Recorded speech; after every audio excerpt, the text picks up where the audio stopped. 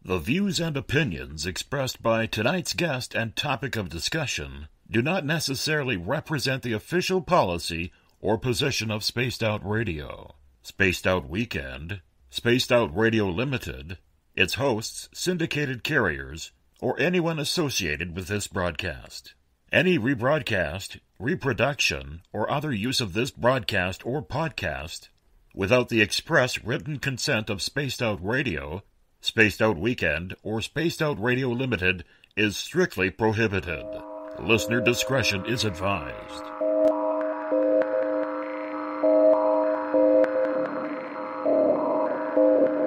Hi there, this is Dave Scott, and I would like to invite you to listen Monday through Friday right here on Spaced Out Radio. 3 hours a night of the top stories with the top guests, ranging topics from UFOs to ETs, ghosts to Sasquatch, and everything in between.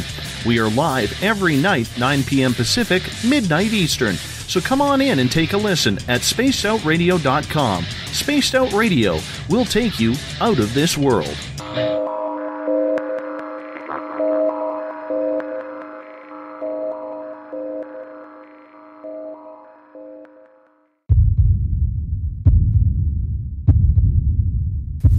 Scout 6316, 8.8 for 6,000.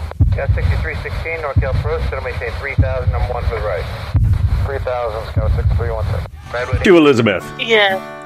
Yes. I don't know anymore. I don't know anymore. I've lost some estrogen. And my voice has deepened, and I'm a little bit afraid of myself. Hi, James.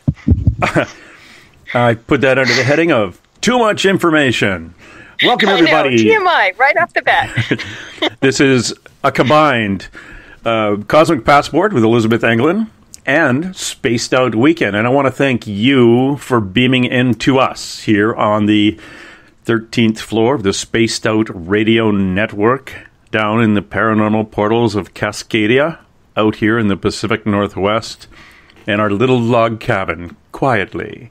And thanks for listening to us on spacedoutradio.com, on Spreaker, the High Plains Talk Radio Network, and coming soon, WQEE 99 Rock the Key in the greater Atlanta area.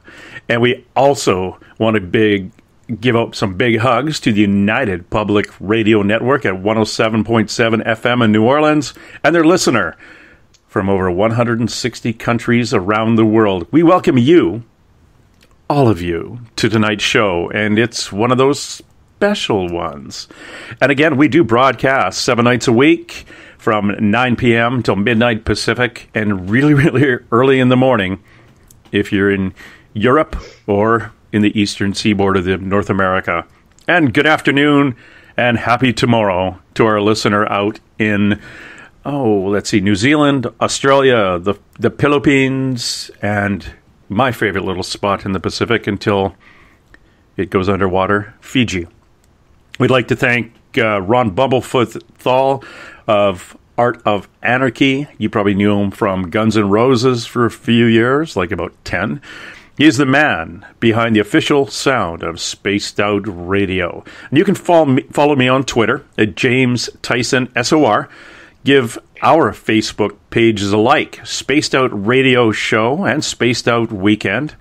Come see me on Instagram at Spaced Out Weekend. Subscribe to our YouTube channels, Spaced Out Radio Show, and find us on iTunes, Intune, and download our shows from those websites as well as YouTube. And I'm going to continue on with the rest of this probably in another half hour. I'll add a few of these little commercially kind of things in because we want to get right to it. Now, it wasn't that long ago that our good friend Joanna the Medium came on and found that she could actually communicate with an extraterrestrial guide that came in, probably about 6 months ago now. And it's a fellow she calls Rob, and he's a good he's a listener to Space Out Weekend, a good friend of the show's. And she's been getting information through Rob, not just about Uncle John who lost his keys down the couch, but we're getting information about things that are a little more out there. we started getting information on Bigfoot and other alien activity, multi-dimensional light beings and such through Joanna from Rob. So Elizabeth and I plan to sit down with Rob over a beer and talk about some of those questions that have always come up in paranormal, or in the vast paranormal. Do Bigfoot exist? If so, what is it? Dogman, Area 51, all sorts of questions. So we had a 3-hour show on that. And then we followed that up with another couple of hours where Elizabeth and I and you got down and put another list of follow-up questions together. And if you didn't hear the original show with Joanna and getting the name of Bigfoot, which is an Ekko, and is a being that is brought here by a group of more advanced beings called the Travelers to mate with large mammals on Earth in the mountainous area and kind of the bush area of the planet. You missed a lot, and I need you to realize that we did ask a lot of questions. And one of the other things I'd like to tell you guys, we've already had a number of opportunities for people to ask questions. If we end up going through all of ours, which I doubt, by the end of the show, we may take questions from the chat rooms. That's on Spreaker, on Facebook, and any of the other groups that are listening to us right now. Twitter also. Now, we won't go in there looking for your questions because I tell you, we have 3 hours to go through these, and a lot of these, we have more questions than you could shake a alien at. It's amazing, the follow-up that came through from you, the listener, about the first show when we started hearing about the reptilians and bases on the moon and none on Mars, and there's no underground bases in the U.S. With aliens in them, etc. So we do have a number of follow-up, a lot of them to do with really narrowing down, well, they're all narrowing down and drilling down into the answers we first got on that first show. So with that, I want to say hello, Elizabeth. How are you? And Elizabeth says, hi. Elizabeth has just run off to do something. It's an estrogen thing. I have no idea what she does. So I want to say... No. I had face muted. I'm sorry. I was talking. Yes, hello. Hi. Hello. I'm well. You are well. Now I have face mute. Yeah, face it's terrible. mute. It's a terrible disease. Oh, lovely. And we have our little list. We have our volumes of questions. Now, the other thing is, young Joanna is a little bit under the weather, which is not going to affect her guide, Rob, because he's always healthy. But Joanna will have a bit of an issue. She's got a bit of a sore throat, so we've got to make sure that she doesn't do a lot of talking. So we'll try to get the questions as exact as we possibly can, so we're not all over the place on them. But I do want you to realize that if you want a reading from Joanna, a fabulous reading, you can go to her website, joannathemedium.com, and make an appointment.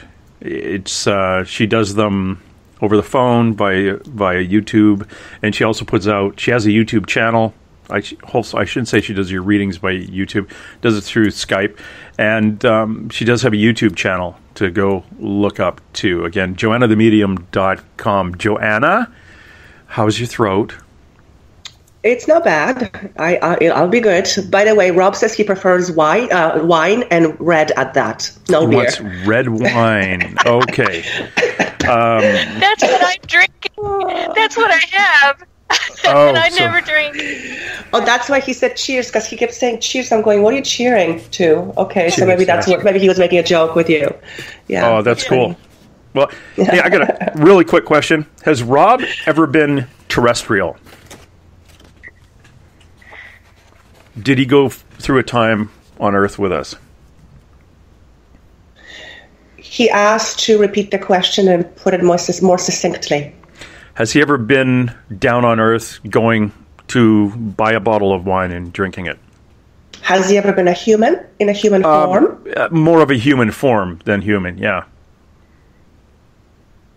He's telling me you're asking if he was ever in a human form. The answer is yes, and he's saying to me around 1500s. But he's also telling me that his incarnation is not predominantly on Earth. He typically, quote-unquote, occupies other dimensions. Very cool. Very cool. So he actually has wine then. He's had a drink of wine. So that's good. So he knows of which. He understands what grapes are. Yes. Where was he? What kind of wine was he drinking? Because which France, Italy? No, he's actually pointing me more towards Middle East. And I'm being taken to places where, I'm seeing pyramids, so that's Egypt. Would Egypt be considered Middle East? Yeah. Yeah. And please, just for the record, whenever I get this information, I have no clue what I'm saying. I do not hold me responsible. I do not own any of this. Half the time, I don't know what I'm saying. Just for the record. Yeah, and that's one of the things that's very unique about this. You'd actually have to listen to the show back to know what you said. Yeah, because half the time I don't know what I'm saying. It's a direct channel. Very cool. And I apologize because I just threw a nut in my mouth and I started chewing on it, and then I realized, holy cow, I'm on the show. So please do not do that at home. Oh, you can. I just have the show. So, again, we had a number of questions put to us in regards to the very first show when Rob was coming through. And just so our listener knows, we aren't going to ask about 9/11 and conspiracies. I got close enough with the JFK stuff last time. I got that. I asked 3 questions and I got shut down on the 4th. First one was, how many people were involved in the assassination of JFK? The answer was 3. And then I asked if the shooter, how many people pulled the trigger? 1. And then I asked if that person has ever been arrested. The answer was no. I then asked who it was, and that's as far as we got. And the reason being, ladies and gentlemen, is yes, we're getting the information channeled through Joanna, but Joanna is doing what she's doing for a higher purpose. And there are a lot of people out there that have made a lot of money on conspiracies. And we're not going to get into 9/11 because there are people who have written books on the conspiracies of that and do the talking tours and make a lot of money and travel around, the world talking about how it's an inside job and things like that. And we're not going to get into that because Joanna doesn't have the backup to fight these guys in the media or, get a nasty letter. It is not her path to take on that negativity. So we're not going to get into those things. We're going to come close. And if it's too close, I get told. He'll tell you. Yeah, Rob will tell me. So we're pretty good that way. He doesn't pull any punches, and it's all good. Elizabeth? I have a question. Yeah. Yes. For Rob, and this is just to he doesn't have to answer these questions, but can he see the probability field going forward at all? And what he's saying to me is that yes, there is. Let me just listen. Some probabilities are of higher proportions than others, but he's also saying that when it comes to timelines, we as humans put too much emphasis And when that happens, we lose track of what is beyond. So in other words, once we get hooked on a particular information piece, as far as timing, it's also almost like we forget everything else. So timing isn't really, actually, what is it? Well, he says time is fluid. Yes, I get that. Okay.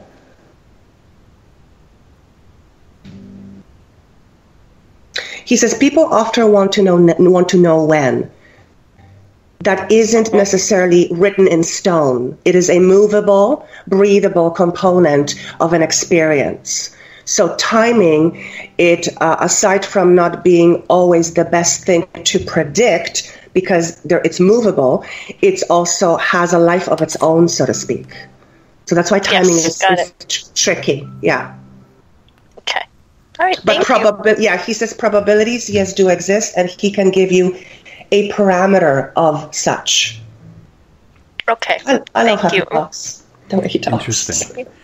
Yeah. Elizabeth, now, just so the listener knows, Elizabeth has a number of questions regards like pre-1950s. And I'm going to, Elizabeth, I'd like to start off with get the Bigfoot and Dogman stuff out of the way before we get into other monsters and things. Are we going to talk about Hitler? We are. I knew it. Yeah. Because that's my thing. Okay. Oh, yeah, but that's pre-50. Drat. Mm-hmm. Yeah, you get to do Hitler because you because I'm a guy. Love it so, and and I like U.S. stuff. Okay. Yeah. Bigfoot, Big Feet. In our first episode, we found that Bigfoot was actually an Ekko.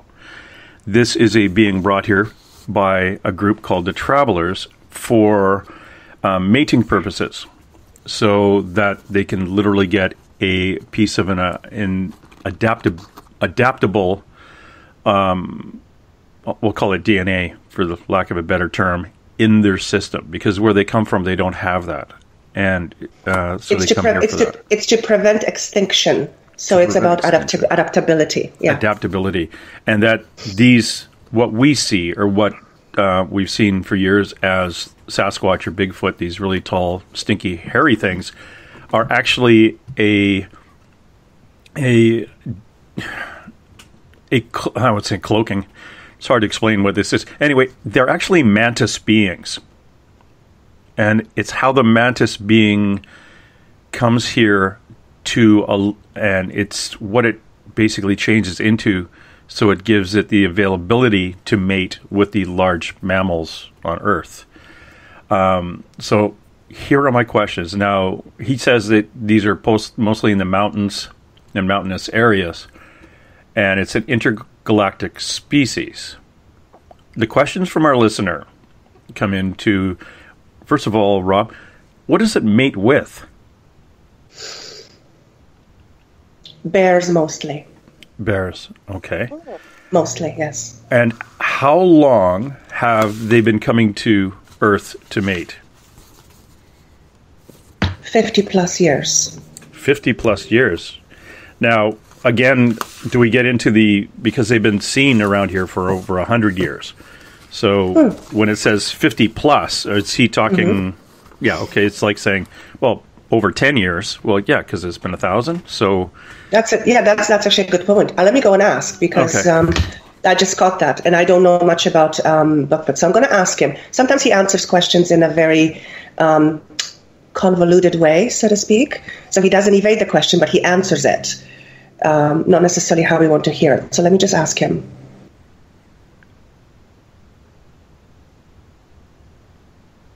He says it's 123 years to be precise. Oh, thank you, Rob. That's kind of nice. He's which is 50 plus. Yeah, it's 50 plus. But now he understands when we ask like a timeline, we'd like basically for the human timeline on these things.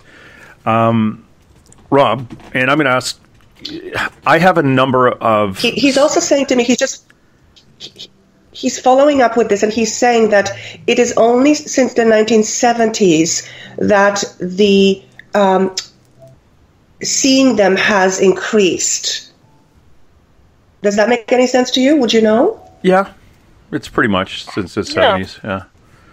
primarily because we've the populations around the areas where they're seen more have grown. Now, one of the things I do have to get into, he did explain that they come here, they mate, and they leave. But Elizabeth has encountered a family with children.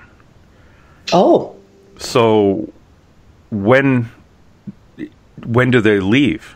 Like, do they actually give birth here, or do they give birth at another location? Or do they leave and give birth? Or if they do, can the kids come back with them? What he's showing me is that seems to be two ways of doing this. I see one very clearly as shown to me, a Sasquatch, I guess, or Bigfoot, going back into whatever it looks like, spaceship, and it leaves once it has accomplished the mission. So I'm assuming it's a female, although it feels very male, which I wouldn't understand unless it had the capacity to do both at the same time. And just just so you know, and you don't remember this, but that's what was explained in the first time we talked. Oh, both male and female can carry the child. Okay. The other one seems to be, but he's saying to me, this is rather rare, where the offspring or the family with the offspring will choose to hang around for a while in order to see how the offspring adapts to the environment here in this density. Okay. But he's saying to me, and he's underlying, this is rather rare. So whatever Elizabeth has encountered seems to be quite rare. But she has seen a lot of rare things, he says to me. Yeah. Elizabeth, do you have a follow-up? Oh, well, I think, I've always been told that Colorado Bigfoot groups were different. But nobody would tell me why they were different.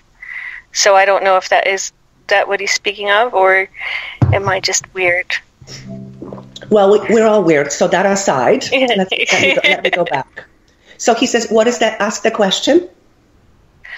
I was told by other Bigfoot communicators that the group in Colorado was different, but they wouldn't say why they were different. They just said that Colorado Bigfoot are different and they're harder to befriend. And they're and I was like, well, okay, well we've done that at least to some, but they wouldn't say anything more about why they were different. Okay, so let me just go back. Why are they? I just want to ask. In fact, it's the way I ask a question. Are they in fact different? In some respect, yes. Okay, in what respect are they different? Their size differ. He's showing me they are slightly larger and taller. Okay, now why is that? He says it's a different formulation. I don't know what that means. Yeah, and they're the ones that have the family. Okay. Yeah, offspring. Okay. He was also showing me at the beginning, before you asked those questions, they're actually quite gentle creatures. He's showing me, and I can actually sense the energy. They're very gentle and they're easily scared. Well, that's obvious. But they're saying to me they're not aggressive. As species, they're gentle. Yes, okay. Very protective. Can I ask him? I have a braided something that came from my horse, a braided mane. How did that get there? Was that Bigfoot, or did something other weird happen? And it's not braided; it's macrame.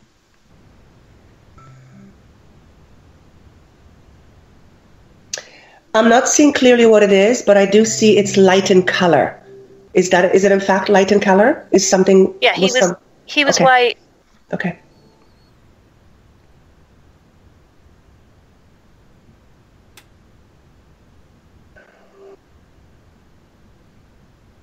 He's showing me that this was a being that was curious about your horse. Mm-hmm. he's not really going into it. He shows me the picture that I would describe as Sasquatch. Oh, I don't know why I want to say Sasquatch, Bigfoot. I guess that's interchangeable. Yeah. And he's saying to me this, it was a young one, and he's comparing it to like a teenager. So curiosity. Male or female? Yeah. I sense it's a male. I feel it's more male. Yeah. Okay. And going back, thank you, Rob and Joanna. Going back to our listener questions, and we've kind of covered this briefly, but because they're coming from the listener, I have to ask them anyway. Has a Bigfoot or the Ekko ever killed a human?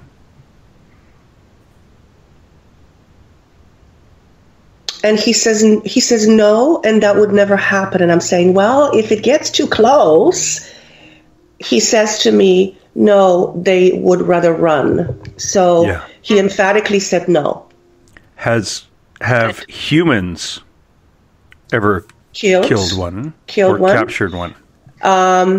He says to me there were several that were injured, but I feel that none were captured. Okay. Let me look at... we got 123 years they've been coming here. And I'm just going... Sorry, listener. I'm just double-checking to make sure that I don't miss one of your questions when it comes to Bigfoot. Bigfoot, are they basically the same as a Yeti?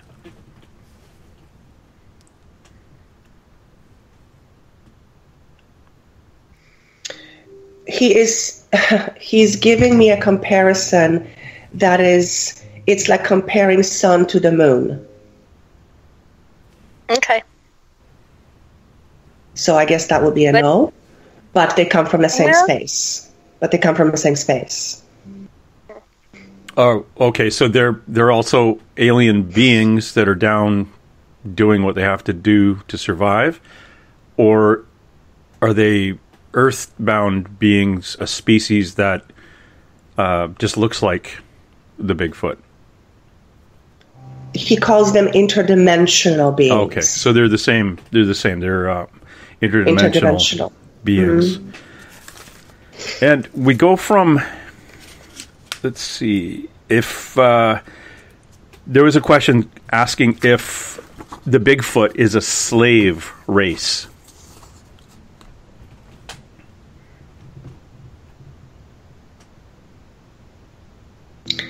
He says to me that slavery is not known to other races than human, to races other than human. Okay, that's good to know.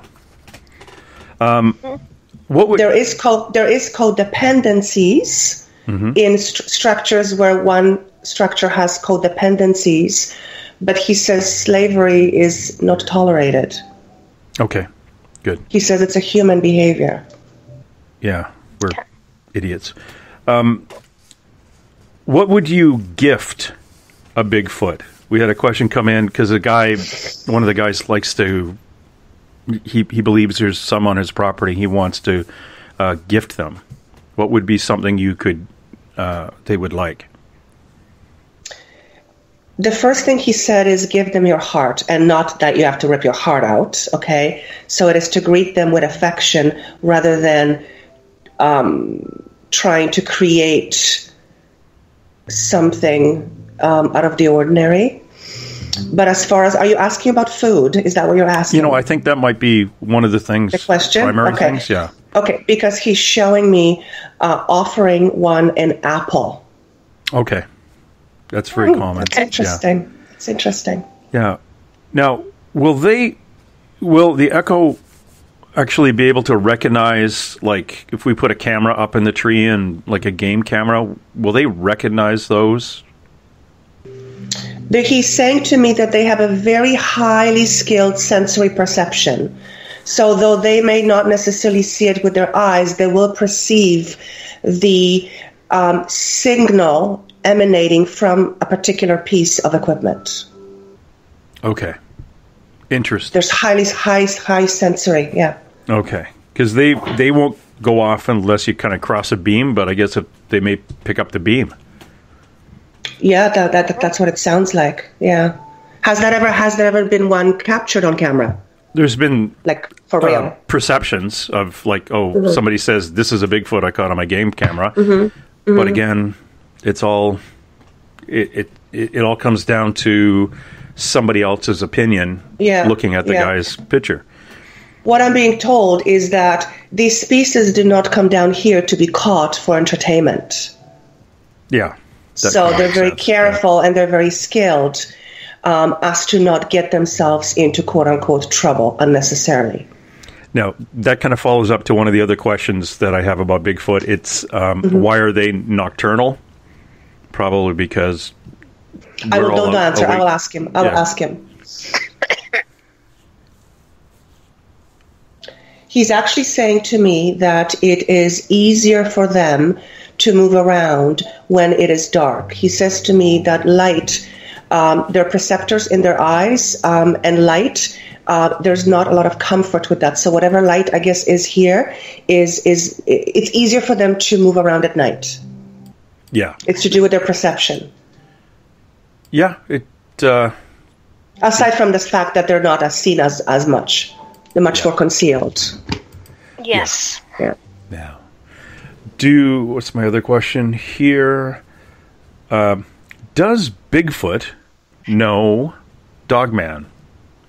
Have they ever bumped into each other over a wine or something? Yes, and it's not a wine. That's a joke. Okay, let me just probe for. Let me see if you can show me more.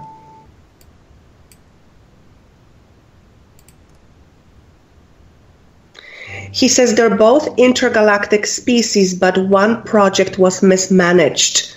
And he's pointing at the dog thing. The dog thing. The Dogman. The dog thing. The Dogman. Huh? The Dogman. Yeah, and that's the... It was something to do with the calculation having gone wrong. Yep. Some kind of calculation. And that is something that's going to be above my pay grade, I think, to figure out what that actually means. Now, question right to Rob. Does he, and just, he know, I better ask him. Can you ask him if he knows that I have some audio of what is perceived as the Ekko or Bigfoot speaking?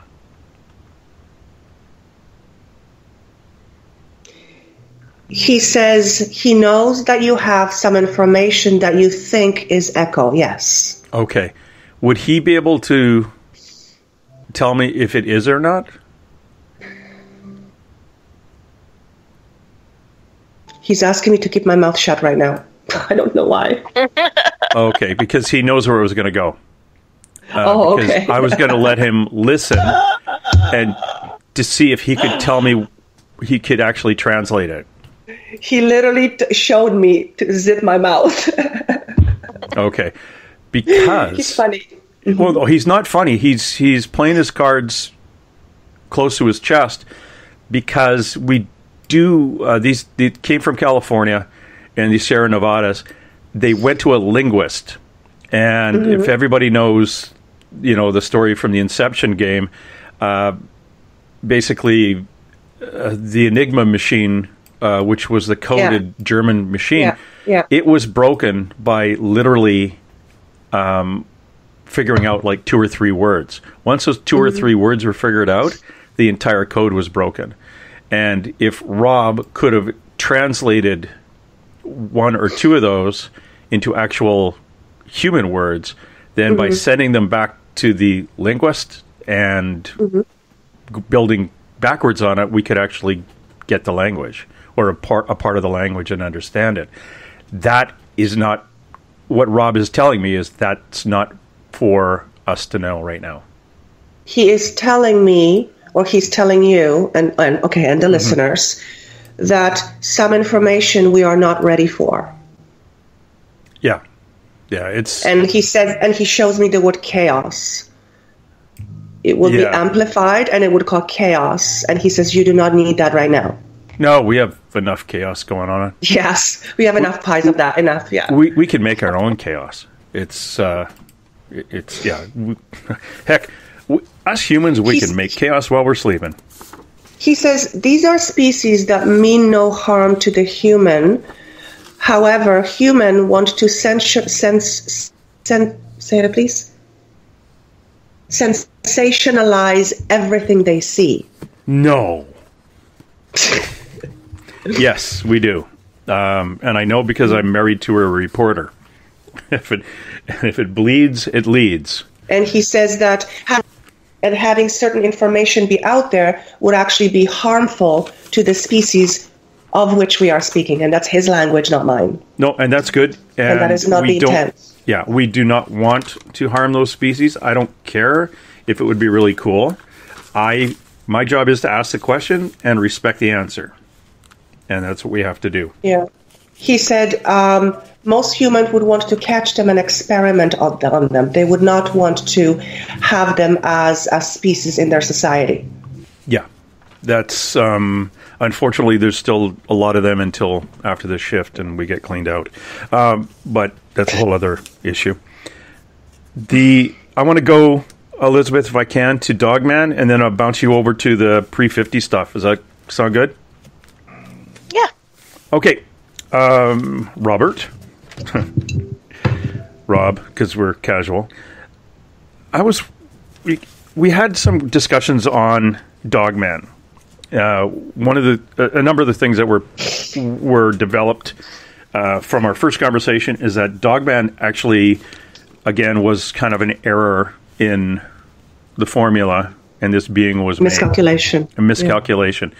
There were thousands of them in North America and in Russia that they only lived to 27 years old. They're not harmful to humans, and they cannot breed. And that's it. Now, we have dogmen and people reporting to see dogman, and they're growly and they'll chase you, and they've got demon red eyes and all these horror stories about this thing. Mm-hmm. Is what those people are seeing or what they're reporting embellished by imagination, or are they seeing something different? He says anything that is seen as out of the ordinary will be perceived as frightening and therefore elevated to a higher equation of, again, what's that word? Almost like a scandal. That's not quite what he said. Yeah. But okay. It's just to make chaos. Exaggerate. Yeah, chaos. Sensationalism. Yes. So we can sensationalize these things. Now, how long ago did this group of beings? How long ago were they introduced to Earth?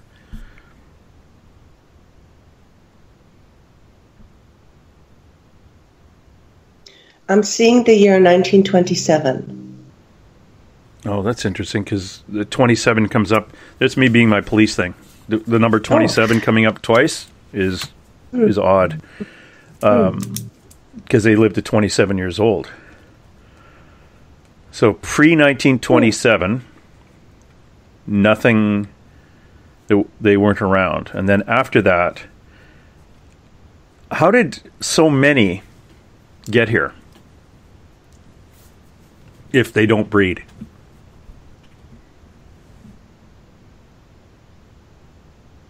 I'm trying to see what he's showing me.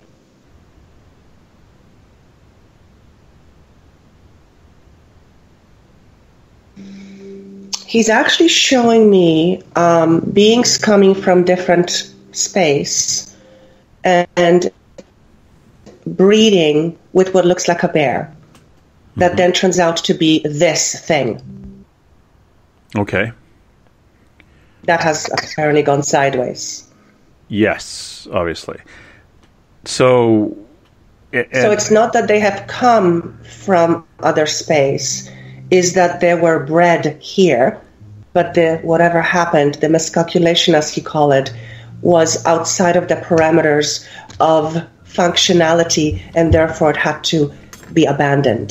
So it was a genetic screw up, basically. Miscalculation. A miscalculation. Yeah. It's and see, we've got Bigfoot coming here to breed with bears, and instead of them leaving with the child, maybe the Bigfoot were impregnating the bears and these things are coming out, but who knows? That's almost a question, but I'm pulling it back. I'm trying to see if you can show me. No, he is showing me whoever the being is. I'm not getting a clear picture of it, but mating with bears, and then it just turning out the way it turned out. Yeah. So we don't know what the being that mated with the bears looked like. I don't see it. No. Okay. I don't see it. Yeah. It's very fuzzy to me right now, this picture. Big fuzzy thing. Let's go through my Dogman list here. The Montauk Monster. Mm-hmm. Ask Rob if he's familiar with that name.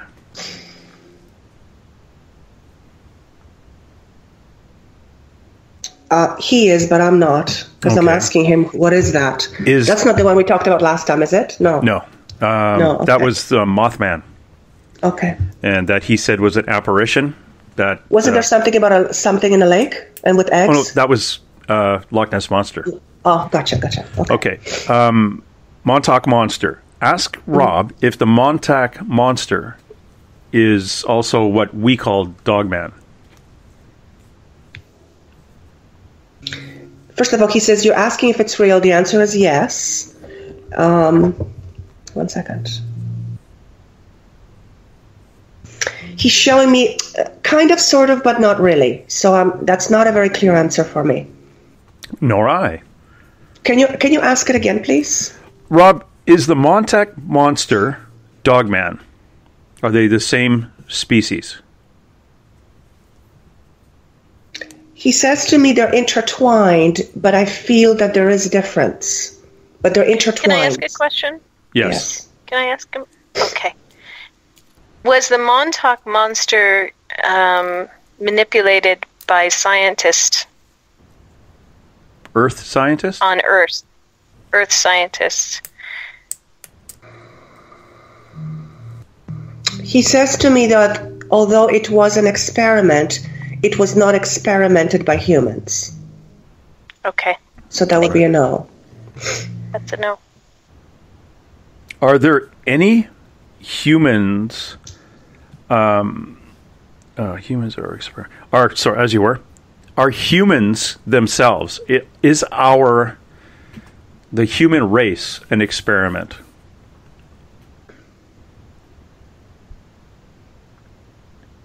He says to me, no, you are a valid congregation. Okay, That's that what makes he sense. called it. Yeah. Congregation? What does that mean? I kind of get it, but it's an easy way of it's the most simplified way of saying the human race is an individual existence. Oh, I see. Okay. Yeah, actually it's a perfect way of saying it. Okay. And that's it for my Bigfoot Dogman on this page. And I'm going to let you go with your pre-1950 stuff, Elizabeth. Okay. And I'm going to dig... oh, crap. I found a few more. Hold on. Has big... Okay, we've already asked that. No, actually I got all these. Disregard. Off you go. Good.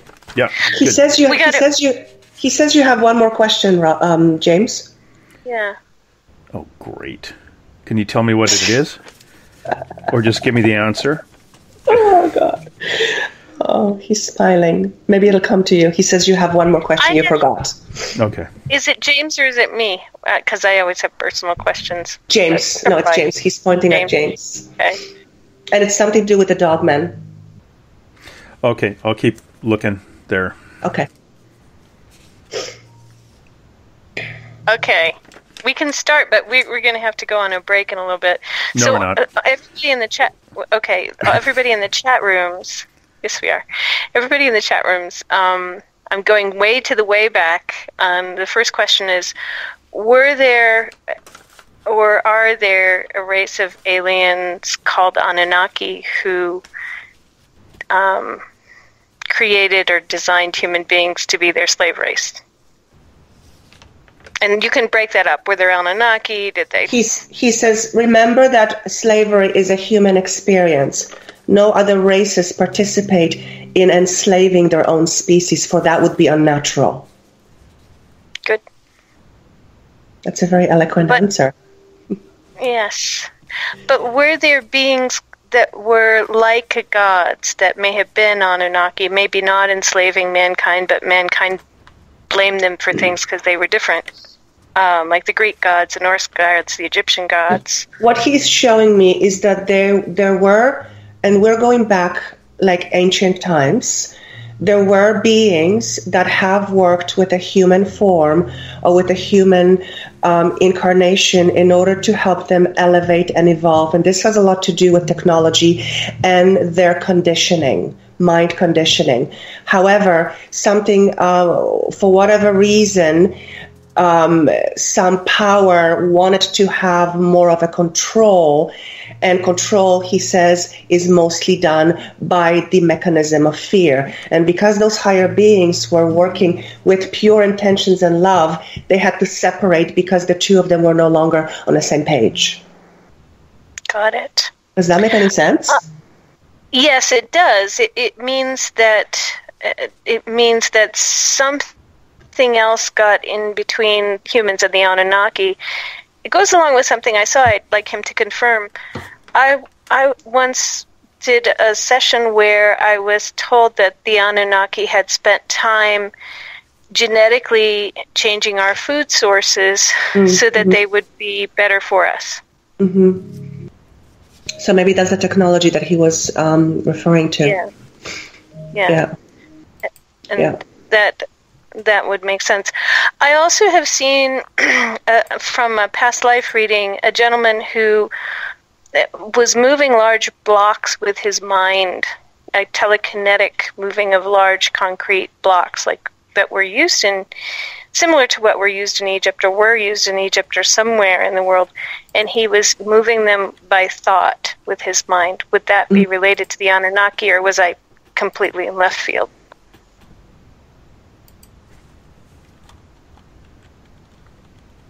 He says you are referring to say it again. You're referring to a being or a set of beings, if you call it that way, they're interdimensional, who have the ability to not only perceive with thoughts, but also construct with thoughts. Okay. So the answer is yes. Thank you. The answer is yes. Thank you. All right. And here are some that some other people ask. Was the Holy Grail a real item? Is it a real item?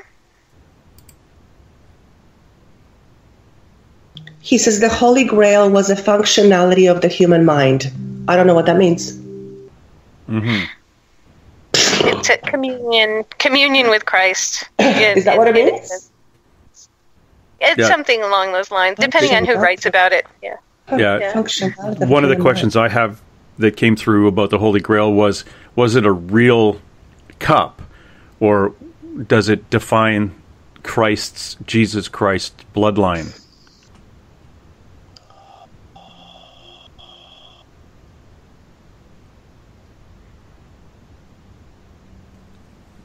Okay, that's really interesting, because he says to me, we're not going to get into it because too many people's lives depend on it. Okay. Got it. Yeah. Does that make sense? Yeah, it does, because we're into go ahead. Yeah, religion. And I love what he said, because if there's so many writings and so many of the Templar Knights went off looking for the Holy Grail, when actually what it was a connection with Christ consciousness, with divinity, and they were all looking for this cup.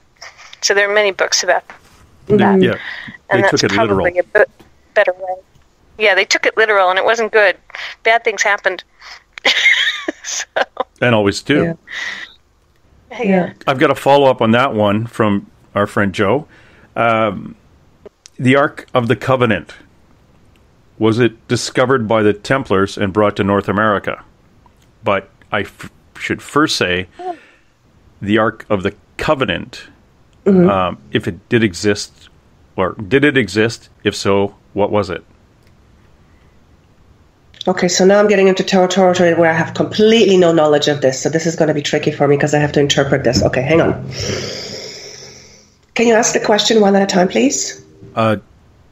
Did the Ark of the Covenant exist? Was it real? Yes. Okay. He says yes. However. Oh. Okay, hang on. And keep in mind, I don't know what it is, so I'm doing my best here to interpret what he's showing me. It was it a piece of art? Yes. Yeah, I guess. Because he's saying to me, it was quite beautiful. Saying to me, it was a piece of art that was, what's the word, please?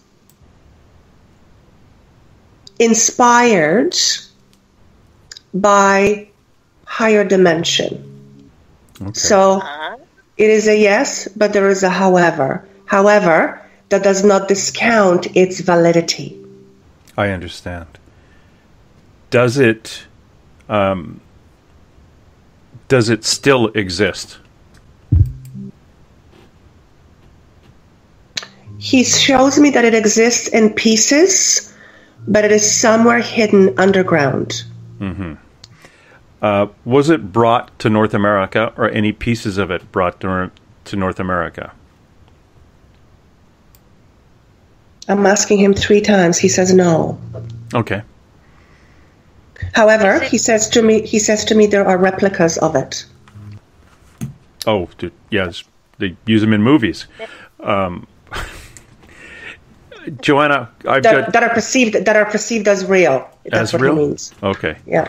The last question I have on that, sort of to do with that, is he familiar with a search of an island in Canada on the East Coast called Oak Island? And could he tell me if anything is going to be found in there, or will anything be found on Oak Island?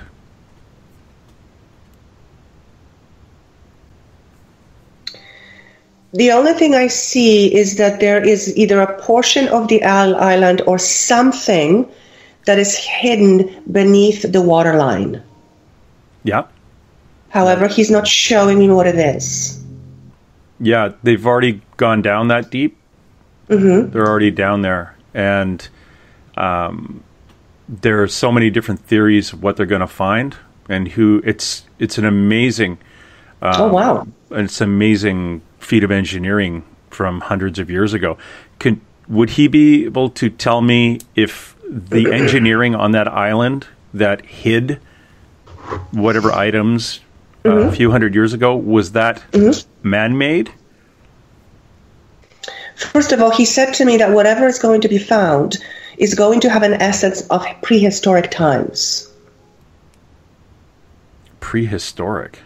Interesting. Yeah, like what is that? What does that mean? Prehistoric. That's usually before human mankind. Yeah, prehistory, before human. It's before Viking. It would be before. Mm-hmm. Yeah. So it'd be. But who actually did the engineering that hid this item?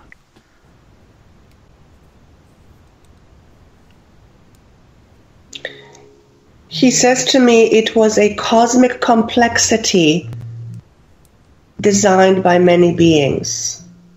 Go figure that one out. Okay. So cosmic complexity, what does that mean? Cosmic complexity. It was a compilation of beings that got together. It wasn't a bunch of pirates. Unless he's calling a whole bunch of guys from different countries on a pirate ship. No. He says that... He says pirates wouldn't have a clue. No. Yeah. I think. But what he's saying to me, that whatever will be found, and I do feel it's going to be found at some point. Mm-hmm. He's calling it an invention. Okay. And so it might have an effect of something that will look like an invention. That something will be used going forward. Oh, is it something that we as humans are going to need in the future?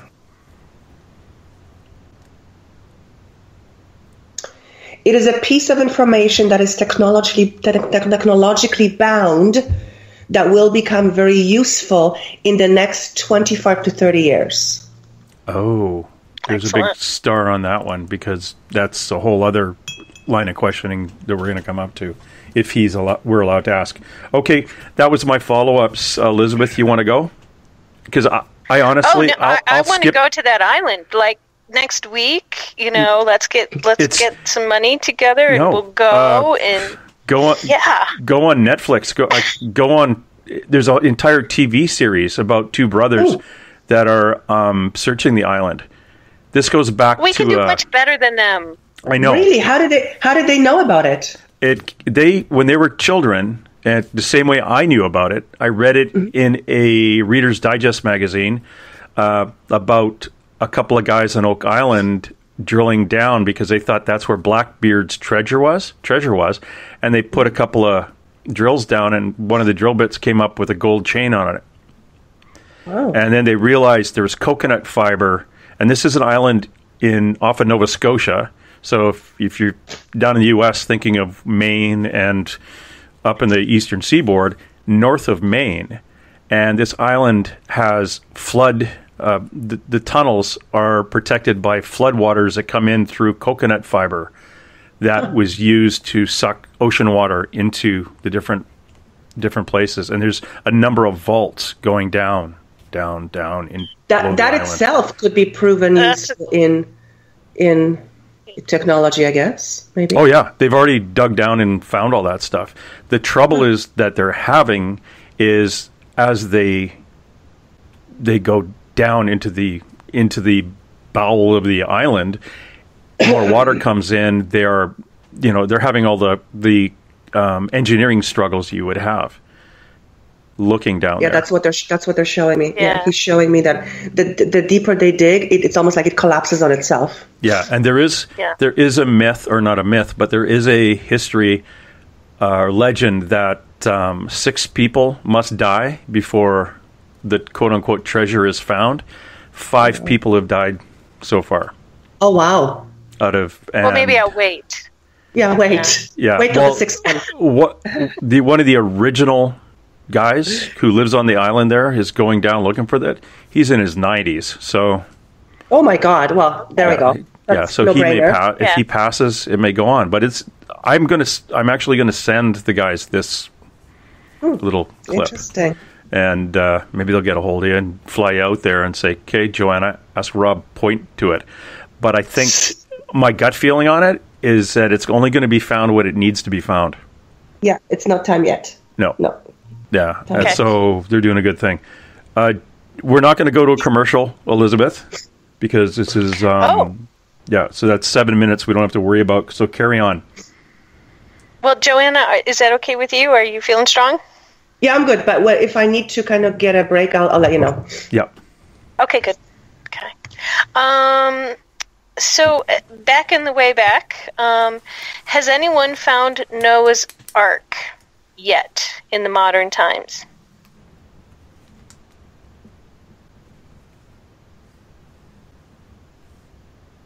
He says no. Was there a Noah's Ark? Why would he tell me that it is hidden below the sea line? Why would he tell me that? Below the sea line. Does he mean it's underwater, or does he mean the old sea line? He's talking about the elevation. Mm-hmm. So it's below sea level. Oh, is that what it means? Yeah. I don't know. I have no idea what he's saying. Ask him if it means below sea level.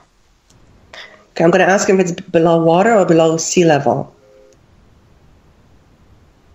Sea level, not water. Sea level. Okay, it's below sea level. Interesting. Does he know how old it is?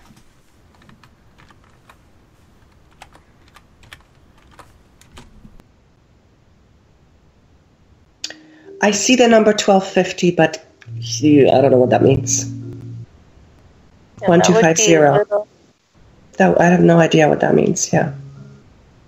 Would we add another 0? Yes or no?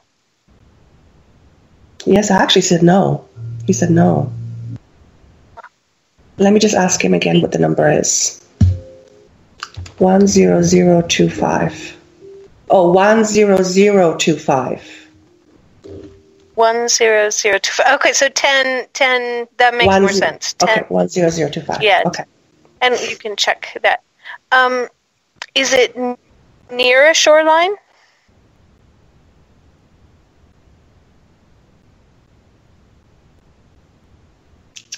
I heard a yes, but it's very faint. Okay, that's fine. That's good. I think that's enough. Does anybody in the chat have any questions about far back things? Hold on. James. I've got lots.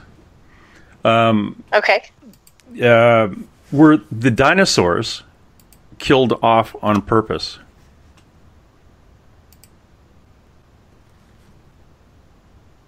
He said the dinosaurs went extinct.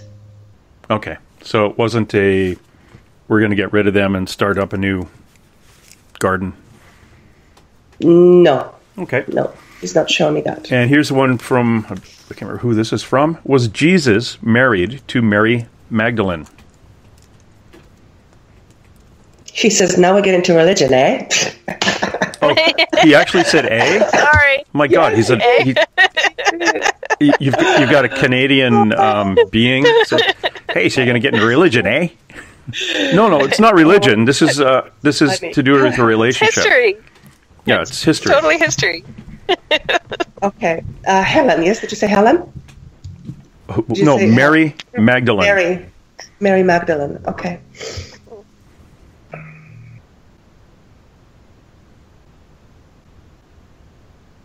He says to me it was a union of love, so... Oh, they were shacked up. Good. Did they have any children? First I got no, but then he showed me a little boy, so I don't understand that's very two different ways. Let me just go back. Yeah. Well, before he said that it was a whatever union that he said, he actually said that they had sexual relations. Mm-hmm. I'm like, okay. And then he said they had the whatever union word he used. I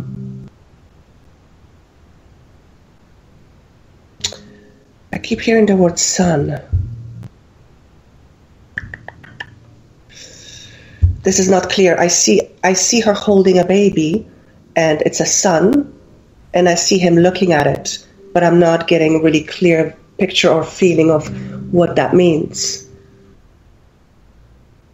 Okay, I'm going to leave that thought, because that could even be, Jesus. He could have just showed up after he had passed, and she may have had a son later, or who knows. Yeah, or, Or? But, there's a lot of controversy here. Would he like us to continue on this questioning or leave it? Oh, way to go. Don't ask. Just ask, and then he'll tell me where to go if he doesn't want to answer. Okay. Yeah. So did this boy that Mary Magdalene is holding, did she leave and go to the north with him to Turkey? To the area that's now Turkey? Or Syria? He's saying to me she had to leave. She had no choice. Okay. And then he says the word shamed. She was shamed, or she would be shamed. Right. Okay. Did she have a child? Did she have a child? Do you know?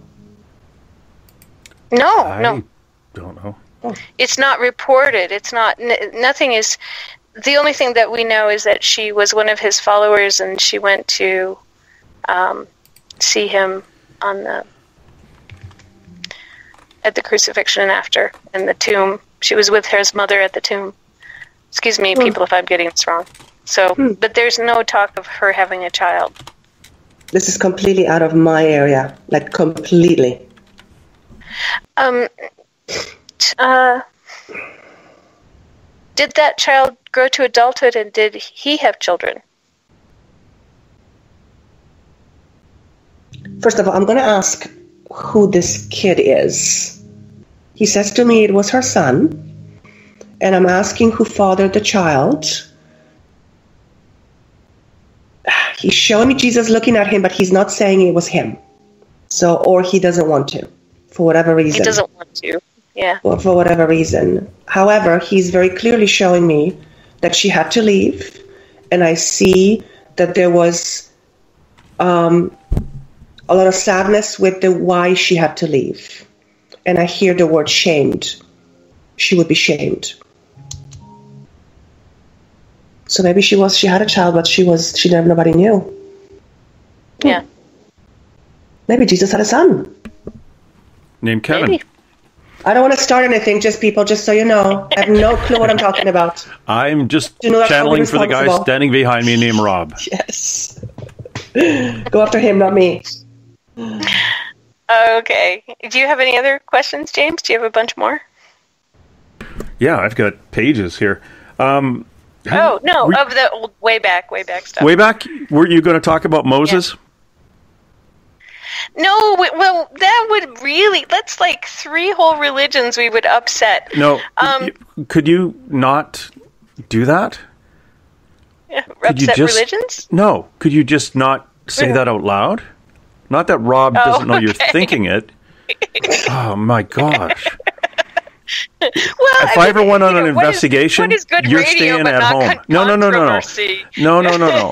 If I went on a police investigation, I had to interview somebody. Like, did you kidnap the child? Oh, don't ask them that. That's embarrassing. It's radio. Okay. So here was my question. What did Moses actually have a conversation with the big G on the mountain, or was it an intermediary or another intelligence? Now we're getting into big guns. Okay. I don't know how I feel about this. Okay. Let me just check in how I feel about this. He's laughing at me because I'm very uncomfortable when it comes to religion. Yeah. Oh, don't worry about it. Okay. Sorry. I was yelling I was shushing. He says, Moses heard the voice of God in his head. Yes, he was led into the mountain, and he has heard in his mind the information he put forth on whatever it was. That was not his word, that was mine. Okay. Good answer. Good answer. I like it. I'm happy with that. He said it was God inspired. That's how he said it. Yeah. Yeah. Excellent. I've got some old time. We're coming up in the more of the modern era. I think Joe has asked me to touch base with Rob on these. Who built the Sphinx and who built the pyramids? Okay, let me ask.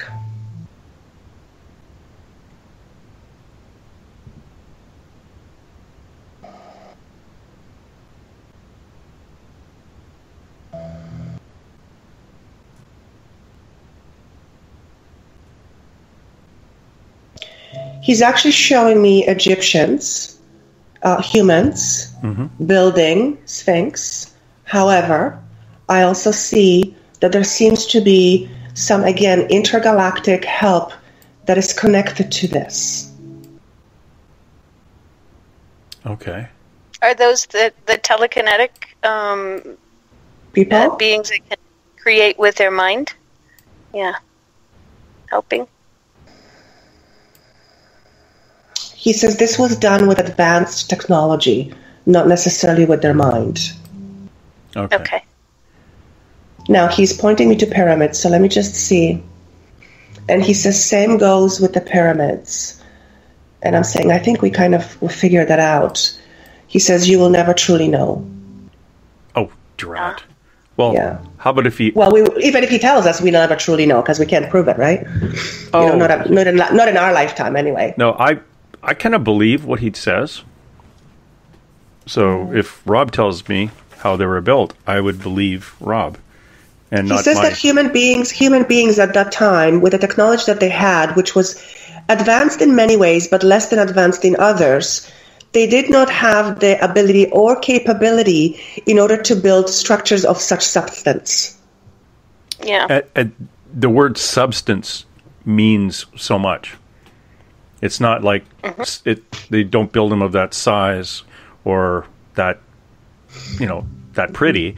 It's the substance of the actual building itself that's important. Now, this kind of gets me over to place. This is one of our friend Joe's questions again. Puma Punku.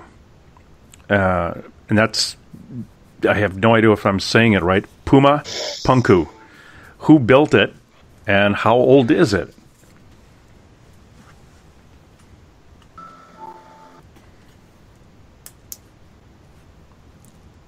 And then I'm going to get a hold of Joe and find out what the heck it is. I blacked out. I'm not connecting to it. Okay. Not to worry then. Okay. Let's see. I've gone through. Hey, I got a question for you. This is kind of personal. The Valley of the Kings. Some more building in Egypt. And anything back about 30,000 years ago. How is my DNA, my personal DNA, connected to that area?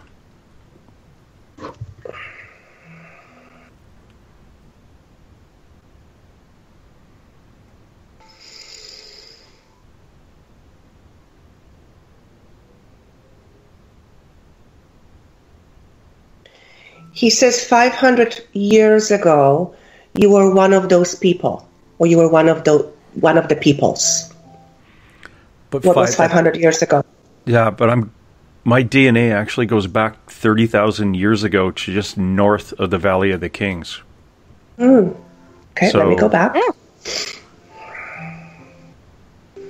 He's bringing me back again. He says, your most recent reincarnation in those times or in those areas is or was 500 years ago. Okay. About 500 years ago. Because my actual DNA, like my DNA, first appears on Earth just north of the Valley of the Kings.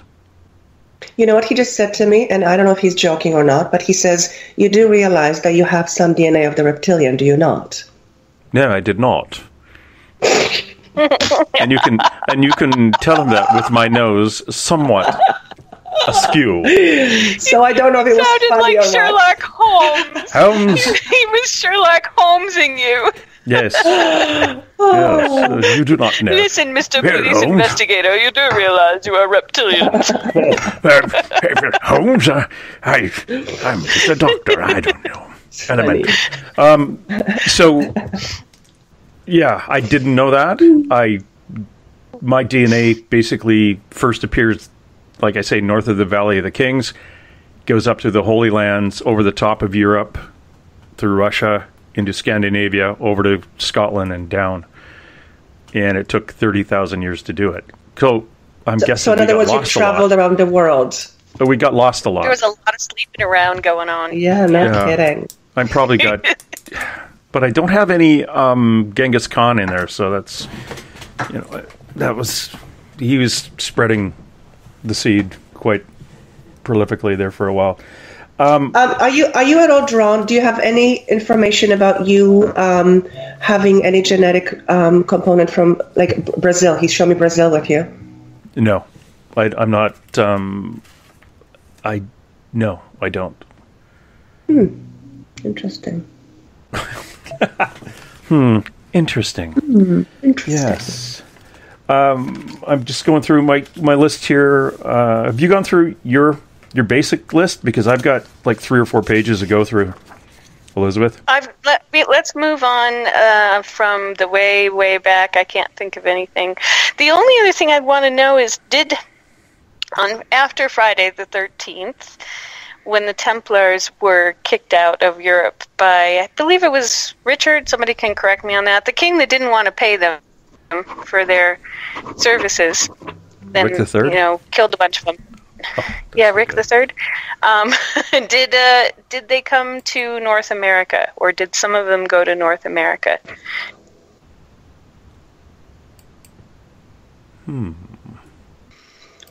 He says that most of them were killed before they had the chance to cross over. Yeah. So they crossed over before they crossed over. Yeah, so, some did, but not. Doesn't sound like a whole bunch. yeah, it would be like one boat. So did at least one boat make it, or maybe 2 or 3, somewhere in that area? I want to say. I feel like I need to say few hundred. That's what I want to say. Yeah. Okay. Did they end up in the Great Lakes and near Minnesota? He said some of them did, but most of them dissipated throughout the country. Okay. And like I'm seeing them spread all over. And to get to the Great Lakes, they would have to go past Oak Island. Oh. Yes. Yeah. They would have gone past Oak Island. Mm-hmm. And they went down into Minnesota, and that's eventually they turned into the Minnesota Vikings. Go Vikings! Go Vikings! Okay, where are we here? Montauk Monster, Humans Experiment, Bigfoot, numbers to the lottery. Oh, the Lost Colony of Roanoke. To ask a question based on this lost colony, I know I've seen a television special saying they basically found it because they were looking in the wrong place when they called it lost. Could Rob tell me what happened to the occupants of that colony? He said they drowned. Would that make any sense? Yes, it would. Yes, there was an awful lot of them, but they were moving upriver. Oh, okay. And there is a settlement they found, and they felt that it might be people from the other colony, with the lost one, or whatever, the people, that they just disappeared. So it's like, yeah, I don't know where they went. So, but if they drowned, yeah, they were on the river. And I don't know how many people were in that town, but yeah, it makes sense if they're all on a boat heading up with their belongings. He said, he's showing me, and I don't know anything about this, but he's showing me this was a time of chaos for them. Okay. It doesn't have anything to do with drowning, but whatever the reason of them moving up the river, it had to do, they needed to get their belongings, they needed to get out for whatever reason. Oh, they may have There could have been a hurricane. Hurricane or issues with American Indians in that area. Yeah, that's... Because he says, I see the word fleeting, so it sounds like they were fleeing from something. Okay. And it was hasty. There's a lot of haste with it. Yeah. All right.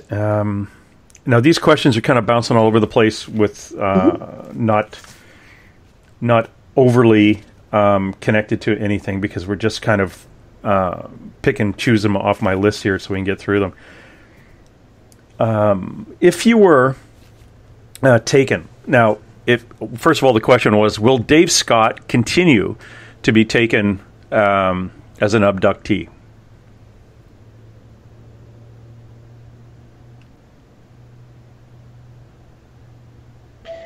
He said David Scott made a pact to be a part of an experiment, and he continues to do so with pleasure. Okay. So ask him if he likes it. Yeah. Was it good?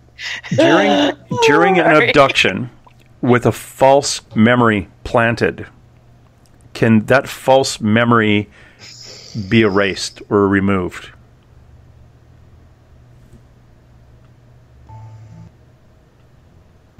Once an imprint is made, it cannot be erased. It can be forgotten, but it cannot be erased or removed.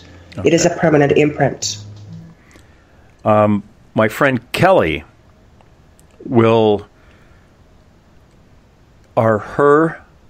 the abductions that she is going through are these going to continue? Her abductions are traumatic to her.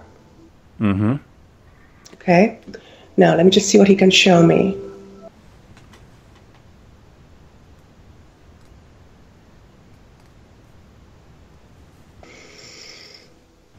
He's saying to me that this person in her life, and I don't, if I'm saying too much, let me know, stop me, okay? But he says to me that in her life she feels very helpless, and they are taking advantage of her quote-unquote weakness. Okay. Does that make sense to you? Yeah. Are they also yeah. Are they also taking her daughter?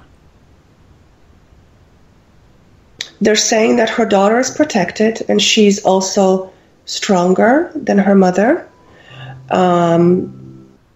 But I feel like they're trying to. Okay.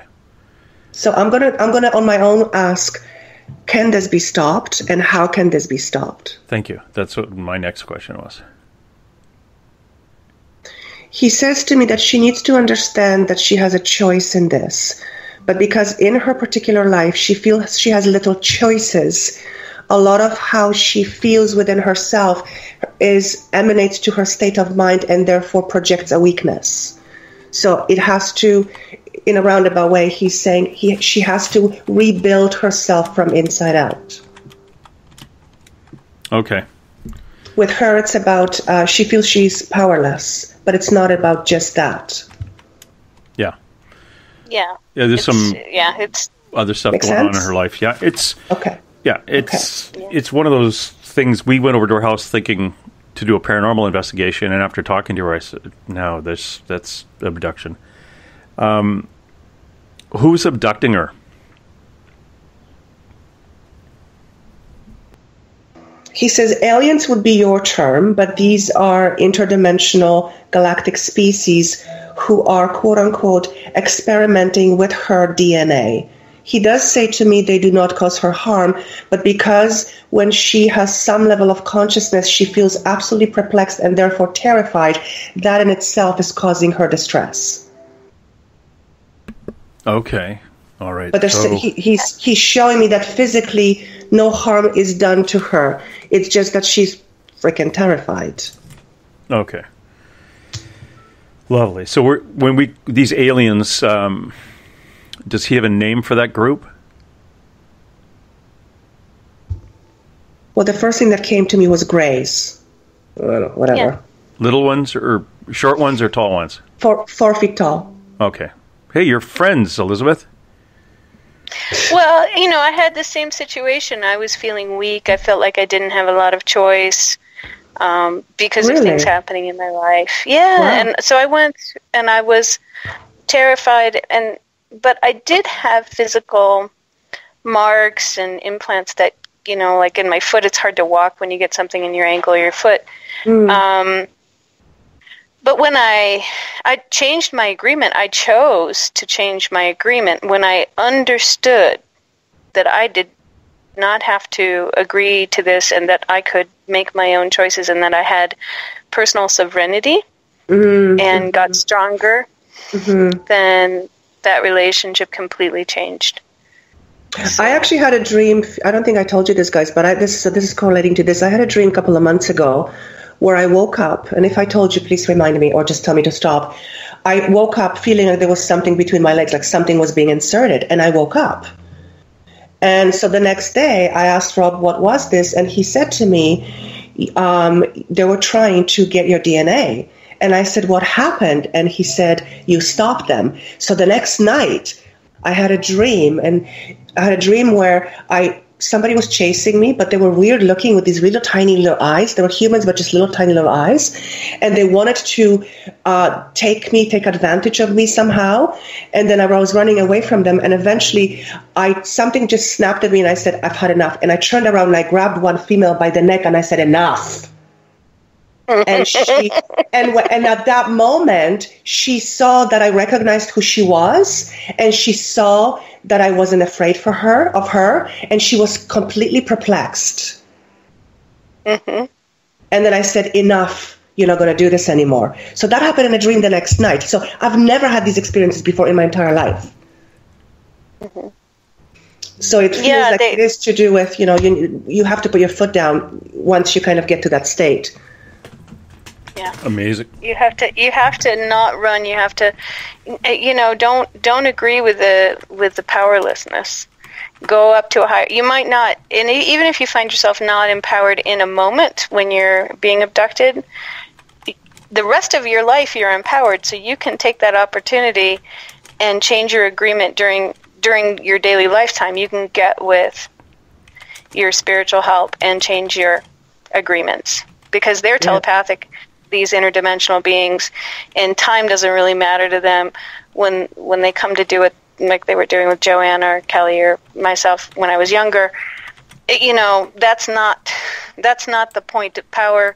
It can be like it was for Joanna, but if you're finding it's not, take your point of power during the day when you're conscious, and change your agreement then. Yeah. And be very firm. Be very firm. And I actually asked Rob, I said, what is it like? Why all of a sudden am I having this experiencing, number one? And number two, what did they want from me? And he said to me that for whatever reason, I have a DNA that is, I guess they like. And I said, what is this? And it's something to do with almost like this is going to sound funny, but he explained it to me as like a very warrior-like personality. And that's apparently... Yeah, there's another term for that. Starts with a B. Hero. I'm a hero, my one of the things I want to run by you here, or Rob, now that you guys are bouncing back and forth here. We did the Ark of the Covenant. Oh, look at this page. Can one of our space brothers, what we would call aliens, can they time travel?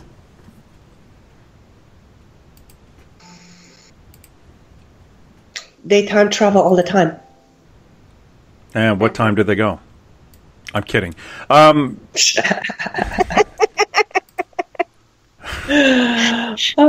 Frank Zappa when we need him? Not on your watch, he says. Not on your watch.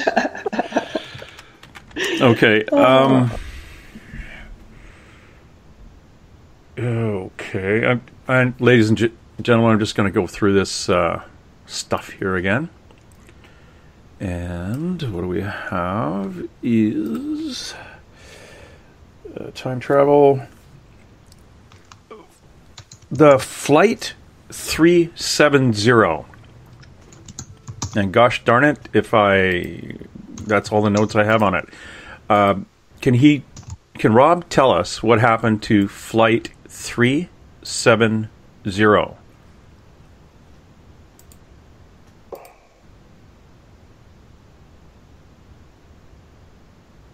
Drowned. They get drowned. Where they're beside an island on a coral shelf. Does he have the name of that island?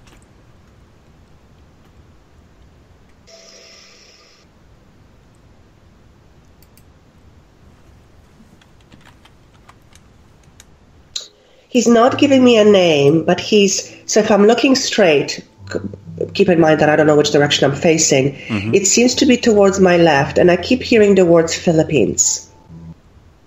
Okay. Now, if he's not giving you a name, if I was to say a name, would he tell me if I was right or wrong? He said no. Okay. I'm going to ask him why. Because we're testing him. Sorry. Yeah. He says no, he doesn't take it personally. It has something to do with the people's lives who are lost, who choose to remain anonymous, whatever that means. Okay. So that's why, even, I know the name of the island. I know, they're still inside the fuselage, sitting on the shelf around this island, about 150 to 200 miles away from one piece of that aircraft washed up. And the lady who actually crossed over all the passengers and the crew members, because they all showed up in her house. They told her where it was. Her last name is the same as the island. And we cannot... we tried to get that information out to the authorities, and it just doesn't happen. There's something screws up. We can never get it out there. So they're not meant to be found. And right now, they're China, Australia aren't looking in the right place. And they won't get back to it. Does it have anything to do with Philippines? I would have to look it up. It would be to the left. Oh, it's to the left of Australia. Map, it's definitely going to be. It'll be the left of Australia. Philippines is north. Yeah, and it's to the left of the Philippines if you're looking at a map. It's pretty far, but not. Yeah. If you're looking at a map, it'd be left. Yeah, it's closer to India than it is to Australia. Okay. I suck at geography too, and history, so you're in good company, because you don't, and I do. Okay, so... yeah, that's an interesting... If listeners out there ever want to know where it is, look for a interview with me on iTunes with a Mary Ellen Rodriguez is her last name, just like the island, Rodriguez Island. But that said, I'm not going to tell you where the place is. Is there... This is actually a really interesting question. It was part of a lot of questions based on this, but is there a natural cure for cancer? And by natural, I mean, is there a plant out there? Yeah.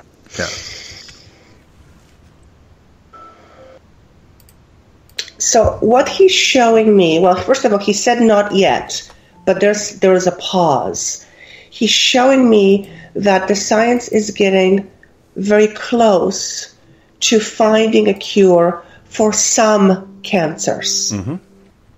Okay? He's predominantly talking about skin cancer right now, and interestingly enough, liver cancer. I don't know if that's predominant. That's a bad one. Is that a bad one? Okay. Yeah. Now, he is also taking me to a forest, and this is a place somewhere in a jungle. I don't know where I am. It feels like it's a rainforest. And he's showing me, he's asking me to look at a tree. I do not know what this tree is.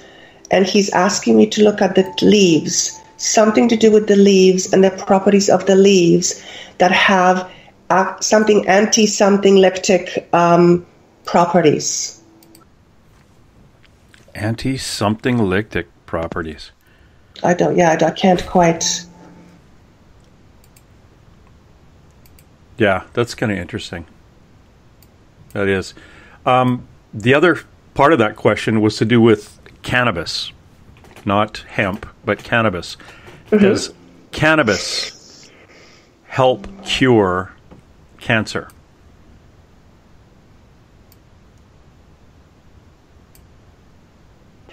It helps to relieve symptoms and therefore prolongs life. Good. That's kind of where I thought that was going.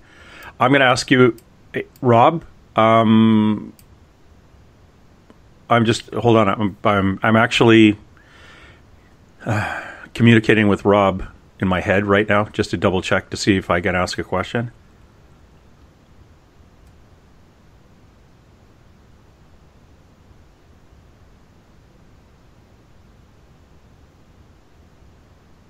Did he answer you? No, I'm asking him to tell you. Oh, okay. Okay. It's a yes or no.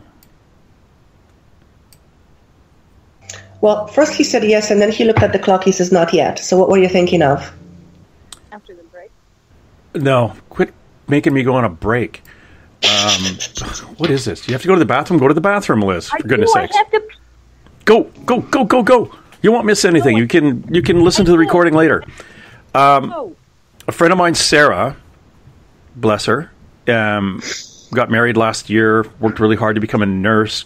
90 days into her nursing career, got diagnosed with lung cancer. And she's like 34 years old, 33, no history of cancer in her family. And it's kind of out of the blue, and I'm not...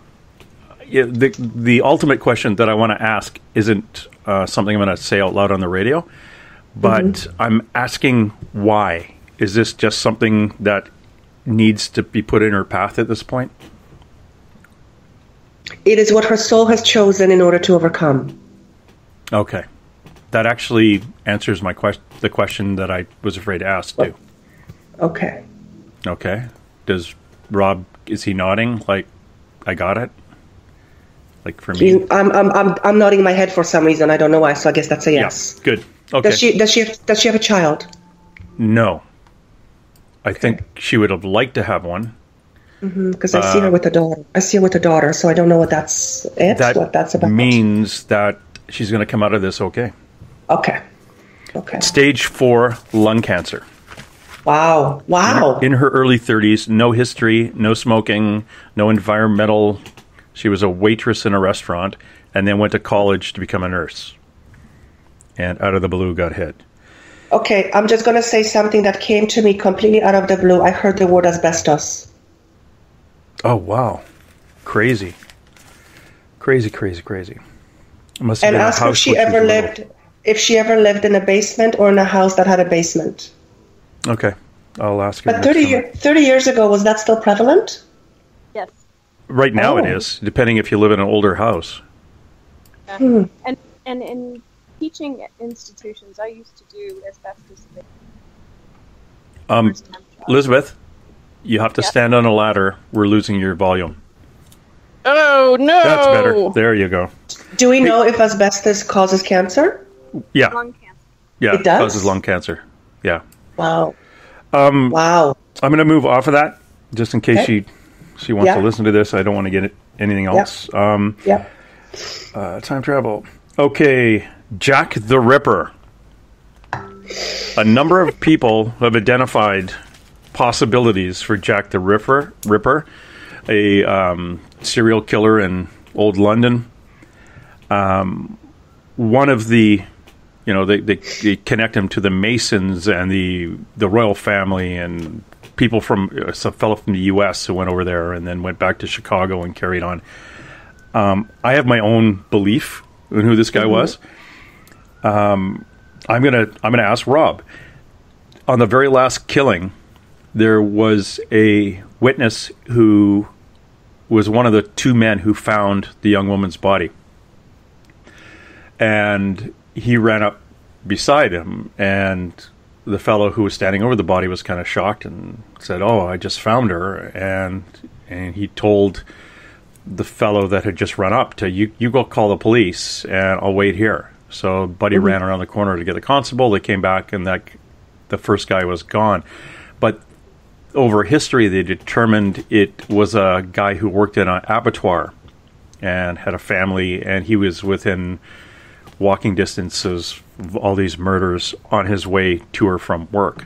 Is that the person who was responsible? What was the word that you used? Abattoir? Abattoir. It's a place where they kill, they cut up meat. It's that's really interesting, because what he was showing me is, first and foremost, he said this was a psychologically disturbed man. Obviously, we don't need Rob for that, haha. But he also showed me that this was a person who was either a surgeon or worked with tools like a surgeon.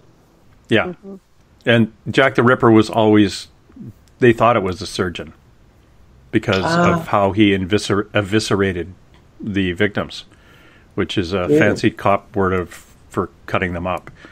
So is he leaning towards, is the person I described as being seen standing over the last woman's body, and the person who walked back and forth to go to work in the meat cutting plant, the one that actually was responsible for these murders?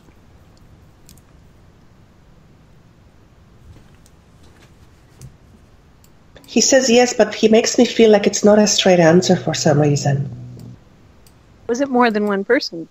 Well, he said to me yes, and then he said most of them. I'm like, what does that mean? What does that mean? And the feeling I get is almost as if, because of what was happening and because of how it was sensationalized, there might have been another person who was like a copycat, another disturbed person that decided to, okay, this is in the news, that's how I'm going to do it. Because he makes me feel like there was one person who does majority, but there's also another person who kind of does something similar, but they're not connected. Mm-hmm. That's very common. Yeah, that's a yeah. It you know, there's things where authors say it was it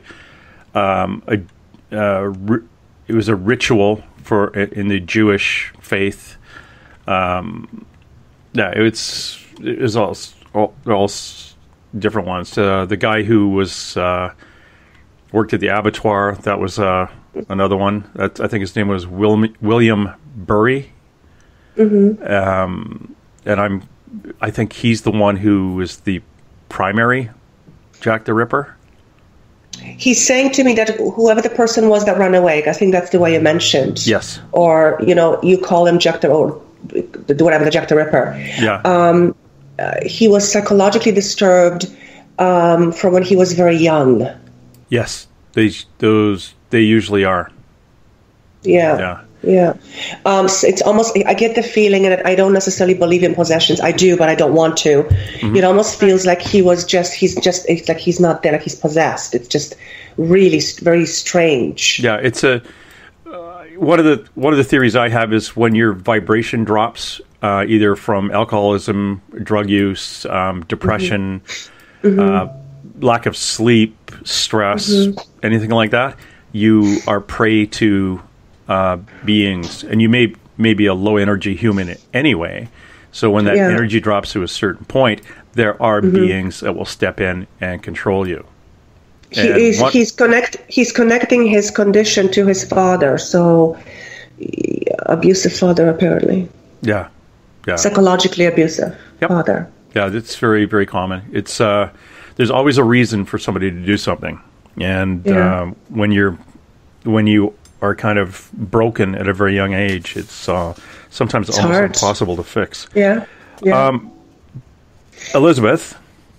Yes? You didn't get to your MacArthur question or Flatwoods. No. Go for it. No, and I want to do that. But first, have you heard of the shoes, the feet in shoes? I think we talked about that last time. Yeah, I think we talked about that last time. But okay. Somehow that rings a bell. Okay, you mean washing up in the ocean? Washed up, yeah. Yeah, washed up. I forgot that we asked that one.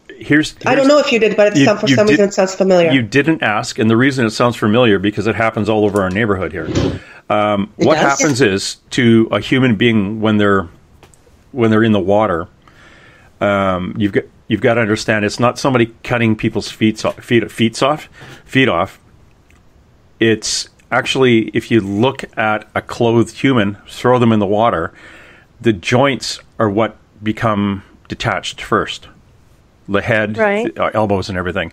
Now, what on the body is completely tied up in a little bag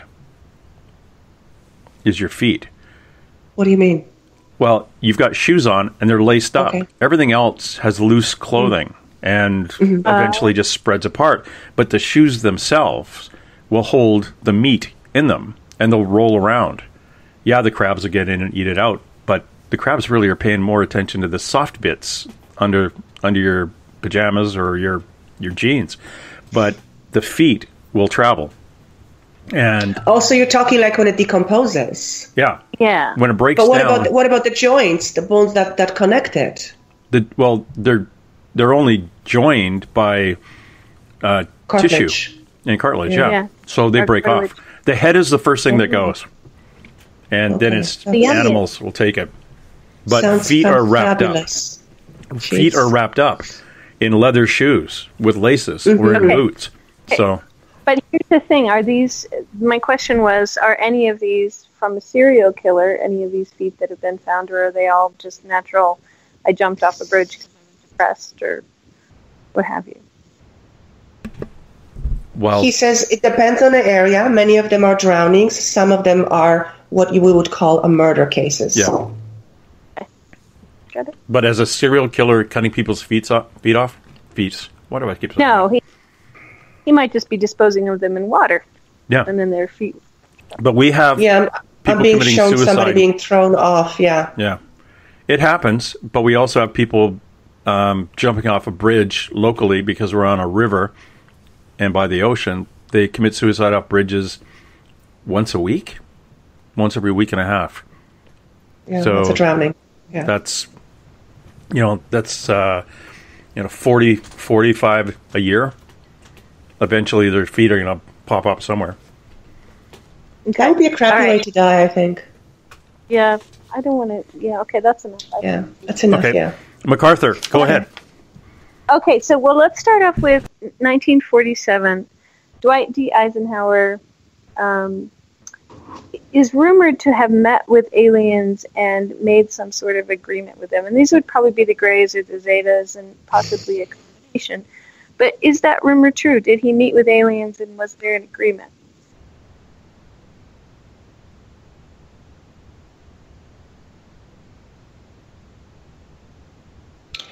He said there was some level of communication, however, there was no agreements made. Was there any agreement made after that? Yeah, he's already pointing me 1950s. Okay. Either 1950 or past 1950s. Okay. So that brings me to the 1952 UFO flap, which was when aliens or ships were over Washington, D.C., and then were shot, witnessed being shot down by U.S. Air Forces. Did that happen before the agreements or after? He says after. Were they a different group of aliens? He said they were uninvited, so they were uninvited. Okay. So it was a group that... Have we seen them on this planet since that time? He says on many occasions, yes, and you yourself, Elizabeth, have seen it as well. Okay. Have you? I don't remember the one that they're describing in the Flatwoods case. I don't remember seeing that or a ship like that. So, but I may have because I've been around. I get around. But he's showing me a picture of you when you were very young, and I want to say maybe anywhere between 3 and 6, around that age. Okay. Those weren't the friendly alligators, were they? What I called the friendly alligators? No. But he's showing me you're pointing at something. You're looking at something. But I feel like you were young. Yeah. Okay. Did the U.S. resolve their differences with this group in 1952 after their skirmish by some agreement, or did they just decide to not? So the question is, did they resolve their differences? Yes.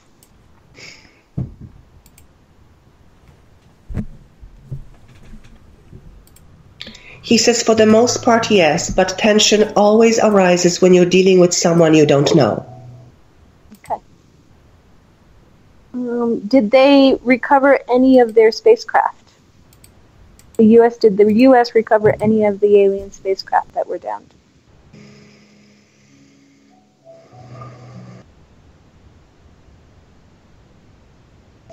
I'm seeing something on the ground, like a crash, but that's kind of where it freezes. I just look at it. It's there, it's crashed, it's in the ground, part of it is in the ground, but then I get a freeze frame, that's all I get. So, can you ask him why there's a freeze frame? Is there, is there such a thing as galactic top secret?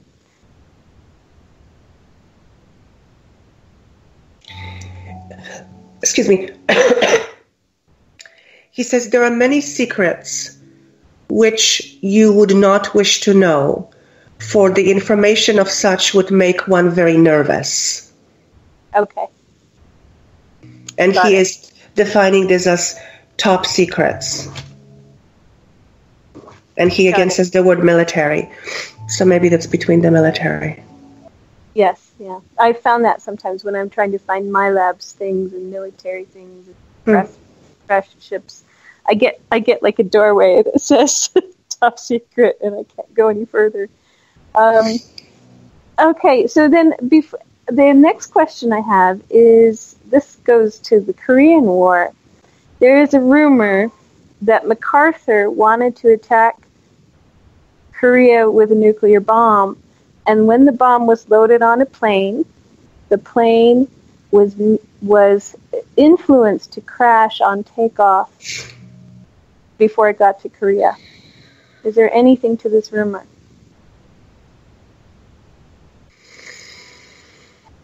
He's saying to me, and he's showing me that it was actually shot down. Okay. Was it shot down by aliens or shot down by humans?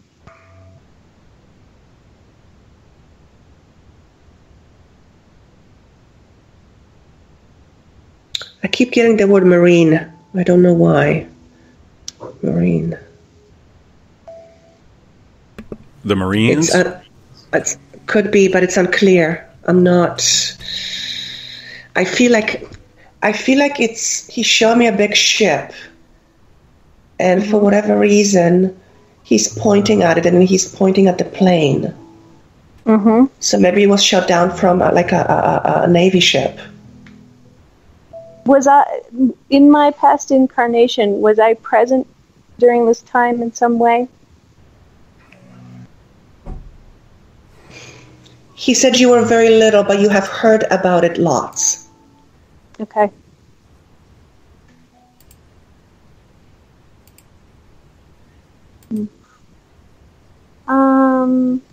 Elizabeth, do you have a dog?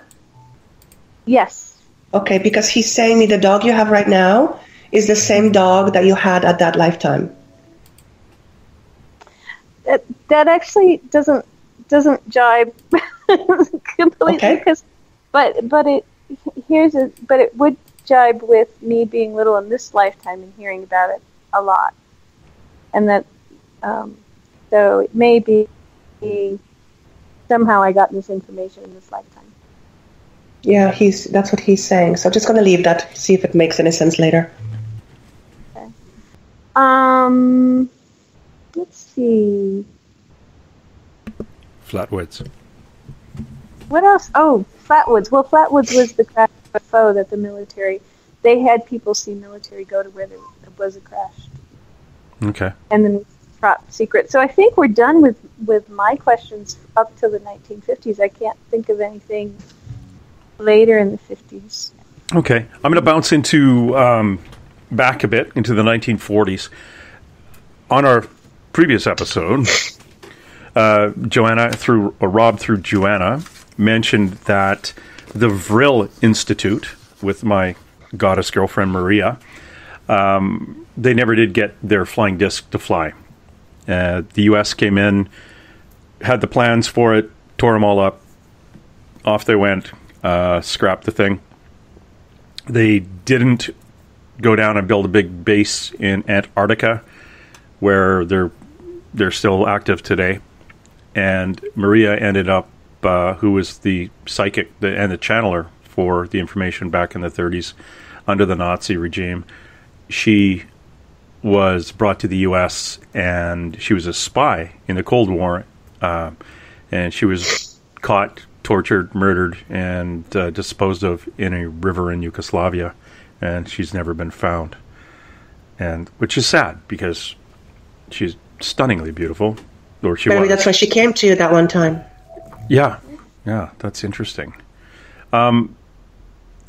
We did then go get follow-up, and one of the questions I had in regards to that, I said, it was one of the questions from the group, or even Elizabeth might have asked, did Hitler die in the bunker in what was in Berlin as the Russians were moving in? What does Rob say about that?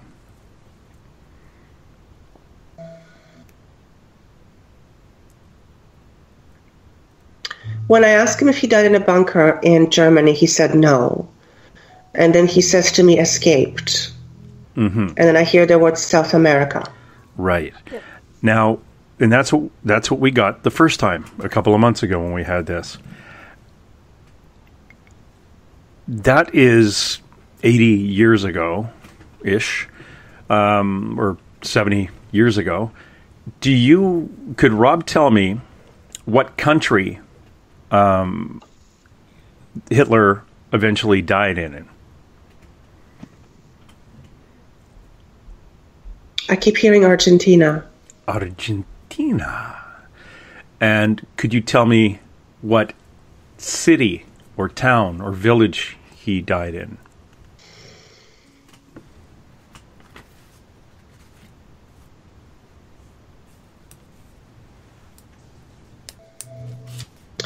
What I'm seeing is a small town. I'm not seeing a name, but I see the letter N as in Nancy in it. And whether it's the first letter or a name or a letter in it, and I feel like it's maybe 5 or 6 letters long. It's not a long name, it's a shorter name. Okay. Could you tell me what name? Sorry, I've moved away from the microphone to write stuff down. Could you tell me, or Rob, with all due respect, could you tell me what the name Adolf Hitler went by when he was in Argentina? The very first name that came to me was Joseph. Joseph?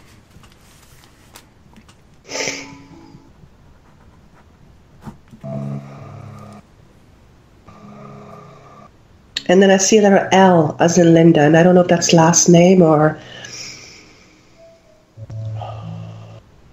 Joe Joseph L something. Okay.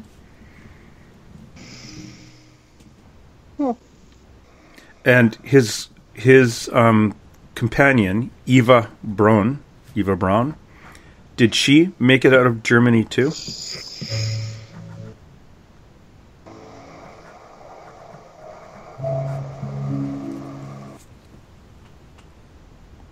No, they're showing me that she didn't make it and she was brutally murdered. Oh. Okay. The FBI, if you go to the FBI public site in the United States, you can actually go down to an investigation that the FBI launched on Hitler.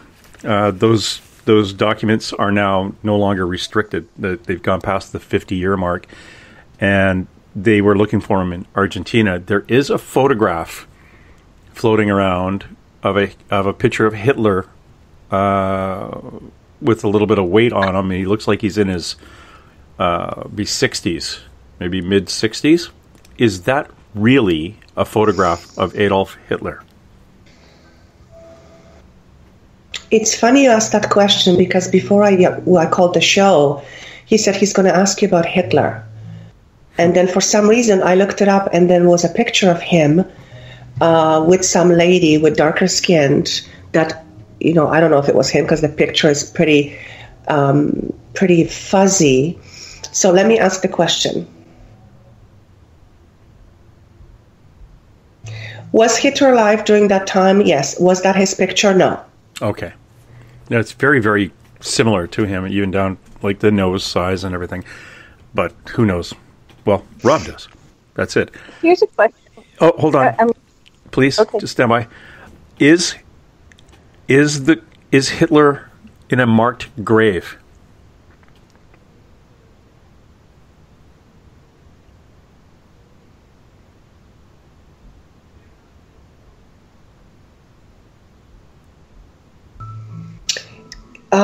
There is writing on it, but it does not say Hitler, I don't feel. No, it wouldn't. Yeah, and I feel like it's covered with a lot of dust, so it's obviously old, right? Mm-hmm. But I don't know why I keep seeing the name Joseph. I don't know why. Well, he wouldn't have been going by his name, Adolf Sugargruber or whatever. Right. Yeah. Eva Braun didn't make it over. Did he have any children?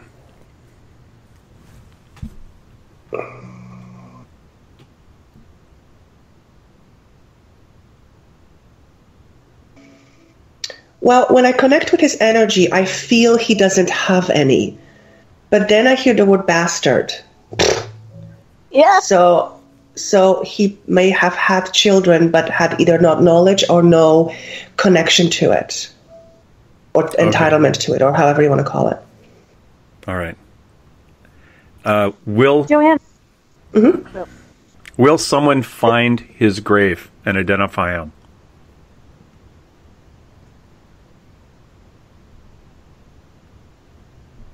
He says not in our lifetime.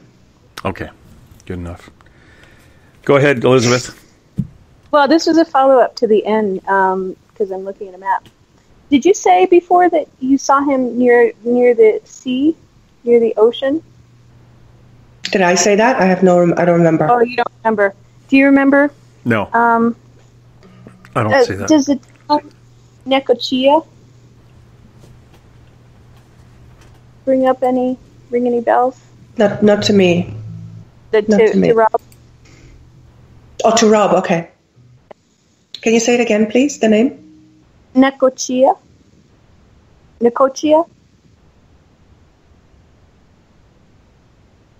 Is it south of Mexico? It's in Argentina. It's an end town. Argentina. Okay. Argentina and Mexico are not close, are they? I'm terrible with geography, so please forgive me. No, it's south of Mexico. Okay. It's what? It's way south. Way south. South. Of Mexico. That's what he said, south of Mexico. Mm-hmm. Yeah, listen to him. No, that's what I'm saying. He said south of Mexico, and you're saying yes? Yes. Yes. Okay. In your geography, yes, that's correct. Okay. Was there a follow-up question on that?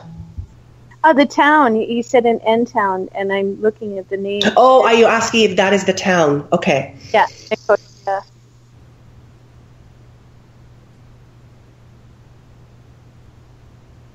I'm asking if it's the town where Hitler died. He said no, but it is close to it.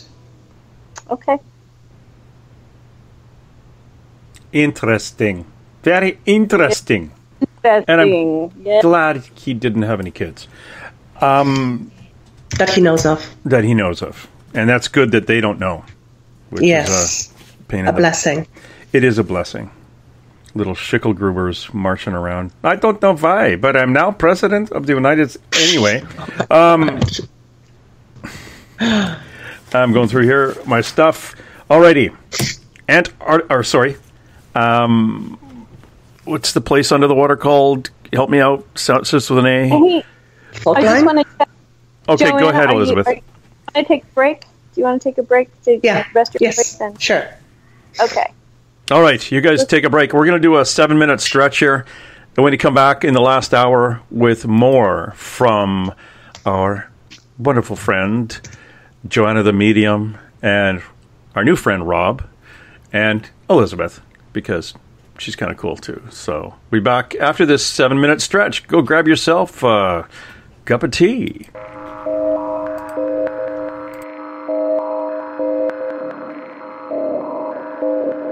Hi there, this is Dave Scott, and I would like to invite you to listen Monday through Friday right here on Spaced Out Radio. 3 hours a night of the top stories with the top guests, ranging topics from UFOs to ETs, ghosts to Sasquatch, and everything in between. We are live every night, 9 p.m. Pacific, midnight Eastern. So come on in and take a listen at spacedoutradio.com. Spaced Out Radio will take you out of this world. Hi there, this is your psychic medium Joanna, and I would love it if you would join us every other Sunday on Spaced Out Weekend. With host James Tyson, we'll bring you personal psychic messages on 2 mediums and a large. Questions about love, life, career changes. We would love it if you would come and join us live. Call in and listen in for the experience. Allow us to open the doors to your other side. 2 mediums and a large. Heard only on Spaced Out Weekend at spacedoutradio.com. Looking for news beyond the mainstream news? Head to spacedoutradio.com and check out the SOR Spacewire. This is Spaced Out Radio's Eric Markham, news director for the SOR Spacewire.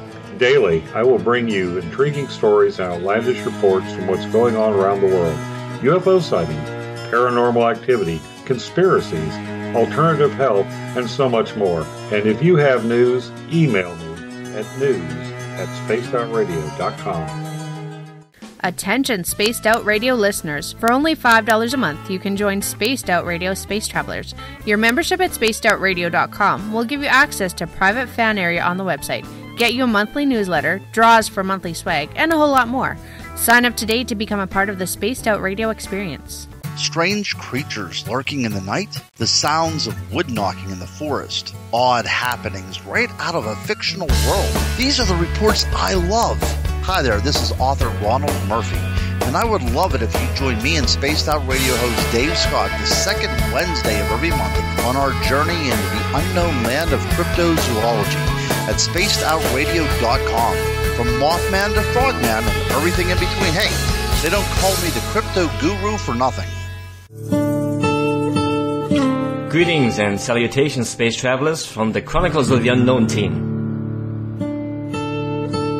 What is Chronicles of the Unknown? I keep hearing about this thing. It's a new paranormal reality TV show based right here in beautiful British Columbia, Canada.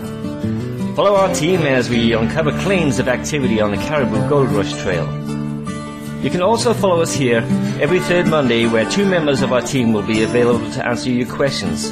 We'll give you some equipment updates and some of our experiences on the road, right here on Spaced Out Radio. For over 40 years, the Purple Energy Plates have been delivering amazing results for their many customers. Inspired by the great genius Nikola Tesla, the harmony, healing, and energetic effects of the plates have proven over and over to be beneficial and often miraculous to thousands of customers. With their money-back guarantee and the many benefits, how can you afford not to get one? Check their site for daily specials and choose from their many energy products. You won't be sorry. Visit them today at purpleplates.com for mind, body, and spirit, and expect a miracle. Patrolling the Pacific Northwest, we are always on the lookout for the strange and unassuming stories that real people are experiencing. Hi, I'm Vincent Zunza from Pacific North Weird. Me and Alexandra Sullivan have teamed to bring to you those odd stories that never seem to make it into the mainstream. Stories so weird that will leave you scratching your head wondering, is this real? It's as real as it gets with Pacific North Weird. You can watch our videos right here at spacedoutradio.com. Find yourself constantly looking up in the sky, looking for answers? Have you had extraterrestrial contact? Are you an abductee? Looking for answers to your experiences? Hi there, I'm R. Keith Andrews, Spaced Out Radio's resident ET expert. Join me live the first Friday of every month, where I take questions from the Spaced Out Radio chat room and help you understand those from the far-off world. It's 2 hours of knowledge every experiencer should listen to. Hope to see you there. Hey everybody, this is Patrick Webster Small, and I'm here to bring you the Webster Phenomena every Saturday night, live at 8 p.m. Pacific, 11 p.m. Eastern. If you're looking for aliens and extraterrestrials, well, we've got them. Big and tall, short and small. You're bound to find what you're looking for. So join me on the Webster Phenomena right here on Spaced Out Radio. Hi there, this is Jolene with Vril Reiki and Readings, and I want you to relax. Let me help you chill out and get in touch with your body, mind, and soul. In this busy world, sometimes we need to let go, and this is where I can help. Visit my website, rivuletrndr.wix.com/rivuletrndr, or my Facebook page, Rivulet R&R, to set up an appointment for relaxation, Reiki, or readings, no matter where you are. It's time for you to make time for you. You hear footsteps in the empty room above you. A rocking chair begins rocking by itself. Don't be afraid of the things that go bump in the night. Reach for Spirit Storybox, the iPhone app the Huffington Post UK called the only ghost hunting app you will ever need. Spirit Storybox. The spirits are telling their stories. Are you listening? Every month on Spaced Out Radio, we look into the deep and dark reports of cryptids roaming around the world with me, Rob Morphy from Cryptopia.us. I would love it if you would join me and host Dave Scott as we delve into the most arcane stories and reports regarding creatures of the unknown. My job is to hunt down the details and bring the evidence forward to you. These aren't your regular Bigfoot stories I'm talking about either.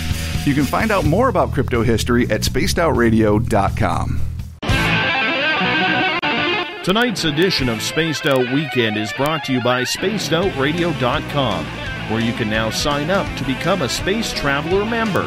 Now, for the final time tonight, here's Spaced Out Weekend's James Tyson. Thank you, Dave Scott. And remember, SOR Space Travelers Club is $5 a month via PayPal, and with that, you get your names entered in these wonderful monthly prize draws, access to private group interviews, access to special section in our website, and much more. And like I say, it's cheaper than what, Elizabeth? A half-cap foamed Ariana Grande with cinnamon.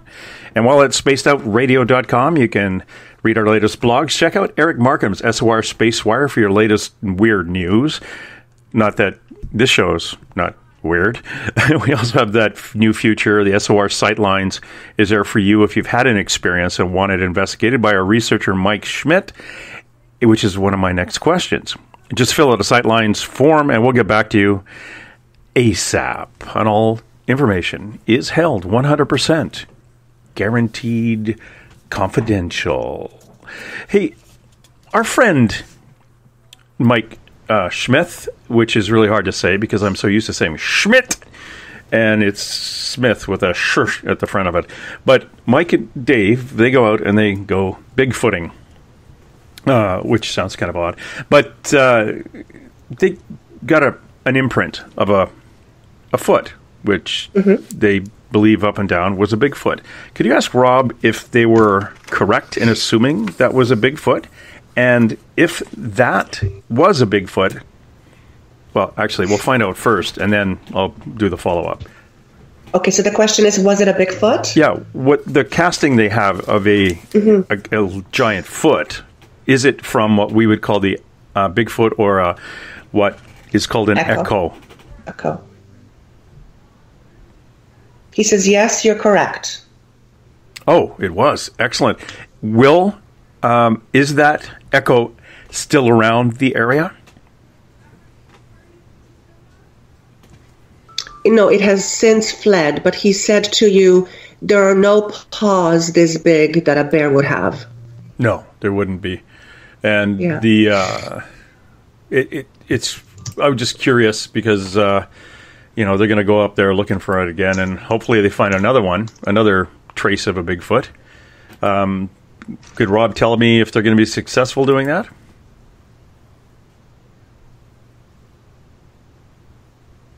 It's funny how he answers. He says they're going to keep trying. Whether they will be successful in finding one or not, that is to be determined. Well, that makes sense. Yeah, it's the way he says it to me. It's almost like the hunt for it is what gets them going. That's what gets them going. To hunt for it. I don't know how to explain it. The adrenaline on the hunt. Yes. The searching. The game. It's the hunting. It's going back. We want to do it. It's like me when I go fly fishing. Half the time I don't really care if I catch anything. It's just the whole rhythm and the relaxation.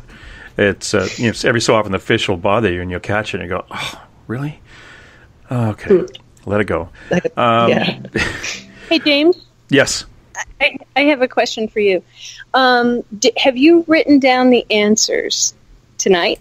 No. Not that I'm going to have to go back over top of these things. Oh, my goodness. Because I was thinking we might recap what some of the answers were for anybody who came in late. But never mind. Carry on. And I know that I'm guessing in some of the chat rooms, I'm in the Twitter chat room right now, and I'm sure somebody's going to be asking questions, even though at the beginning we said don't. So until we've gone through all ours. So we went through the Adolf Hitler. We're still kind of bouncing around on that. Died in a small town in Argentina. And was it a suicide, or did he die of old age? I hear natural causes. Okay. Natural caused by... I also see, he said to me he had 3 children. Oh. Okay. Could 2 of them be twins? Well, we're assuming because that's what James was he was looking. That's quite possible. Remember when he said somebody had children and the lady was one of them? There were more than one? One of the mistresses? Bastards? Yeah. I have a question about Maria. Did she, now, it said you said she didn't escape, but did she actually get to Argentina and get killed there soon after the war? Yeah. Maria Von, whatever the name is? Brown. Oh, no, it's Eva. Eva Von Braun. Eva, sorry. Okay. Yeah. He says to me that she didn't have a chance to escape. She was captured as she was trying to leave. Did the people who capture her know who she was? Yes. Oh, those damn Russians are keeping secrets on us. Actually, it's funny you said Russians because I felt it was actually Russians. Yeah, they were the ones that were in that part of Berlin.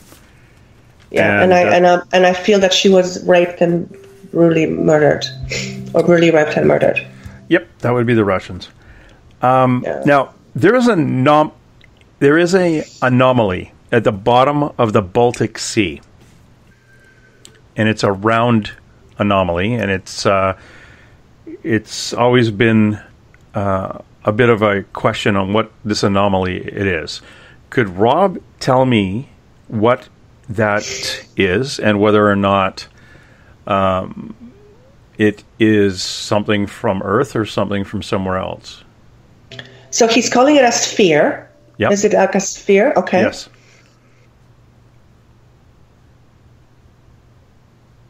He says it's a calcified object that has fallen, quote unquote, from the sky. Okay. So was it an object that was human-made? Yeah, no, not human-made, but made by a race of beings. Oh, hell. Hey, Rob, was that a UFO that crashed? Hang on. I have to laugh.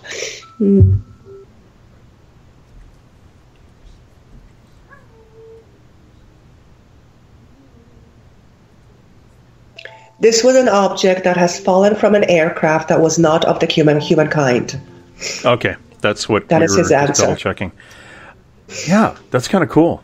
Now, is it a sphere? What is it? It's a sphere. It looks like a disc. Looks like a disc, and it's at the bottom of the Baltic. Interesting. Yeah, it's and actually, and that's one of Joe's questions again. He comes up with the good ones. I tell you, when we put out for questions after our show for questions, remember telling you don't ask questions on this show? We had an entire 2 hours of questions on that show to get, and you all jumped in. And Joe did. I think Joe's the only one who actually listened and sent me questions for weeks after via Facebook. So thank you, Joe, for doing that. That I really appreciate that because it kind of holds us accountable on the stuff that we didn't write down because the information was just coming full bore. Atlantis, Rob. Did Atlantis exist? Was Atlantis part of the human evolution, you're asking? Yeah, was... yes. How should I do that? Yes. Yeah, yes. Okay. Yes. Where is it? He says deep underwater, or what you would call below the sea level, or the level of the sea. Okay. Is he familiar with how to use a GPS machine? What is the GPS location for that? If he can do that, we'll go back to Hitler's grave. Well, let's do this. Let's do the cutting things in half. Is it on the northern hemisphere or the southern hemisphere? Okay, so I'm looking at the globe straight, and he is pushing me towards east. Okay, when you're looking at it straight, what continent are you looking at? Okay, good question. Jesus, here's my geography lesson. Okay, I need to help with that. Is it like North America and South America with a Mexico in the middle, or are you in Africa? Yeah, I am Canada, US. I'm looking straight at Canada and US. Okay. And it's so he's taking me to the right. Okay. Is it in the Atlantic? Is it off the Atlantic coast of the U.S.? He said it's closer to Pacific Ocean. So is it in the... Odds bodkins. Are you looking at the globe upside down? Me? Yeah. Yeah. Is it on the other side of Asia? To the east? He says it's the opposite side of what you're looking at right now. Okay. So if we took a string and where in the U.S. would we put a dot and then bisect the Earth? So he's actually pointing me towards a border of, what is it? I want to say BC, Manitoba. Is that how it goes? No. Is that how it goes? BC, Calgary, that's how it goes? Yeah. No. Hold on. It goes British Columbia, Alberta, Saskatchewan, Manitoba. Okay. So you see that line, and then I'm being taken slightly down, but then I hear the word Nevada. So somewhere there. Atlantis is in Nevada. No. That's where the pointer is from where you start the string that she was talking about. Okay. Okay. And does the string do the inverse GPS from that point to the southern hemisphere? Or does it just go straight across the Earth? He says slightly to the left. Okay. So that's the inverse. You Okay, would end thank up at the left if you, and the left and what you would say down to the south, it will end up in the south of where it is on the northern hemisphere. Is that correct? You're pretty close, he says. Okay, we can figure that out. Okay, where have you got it? Elizabeth, you lost me.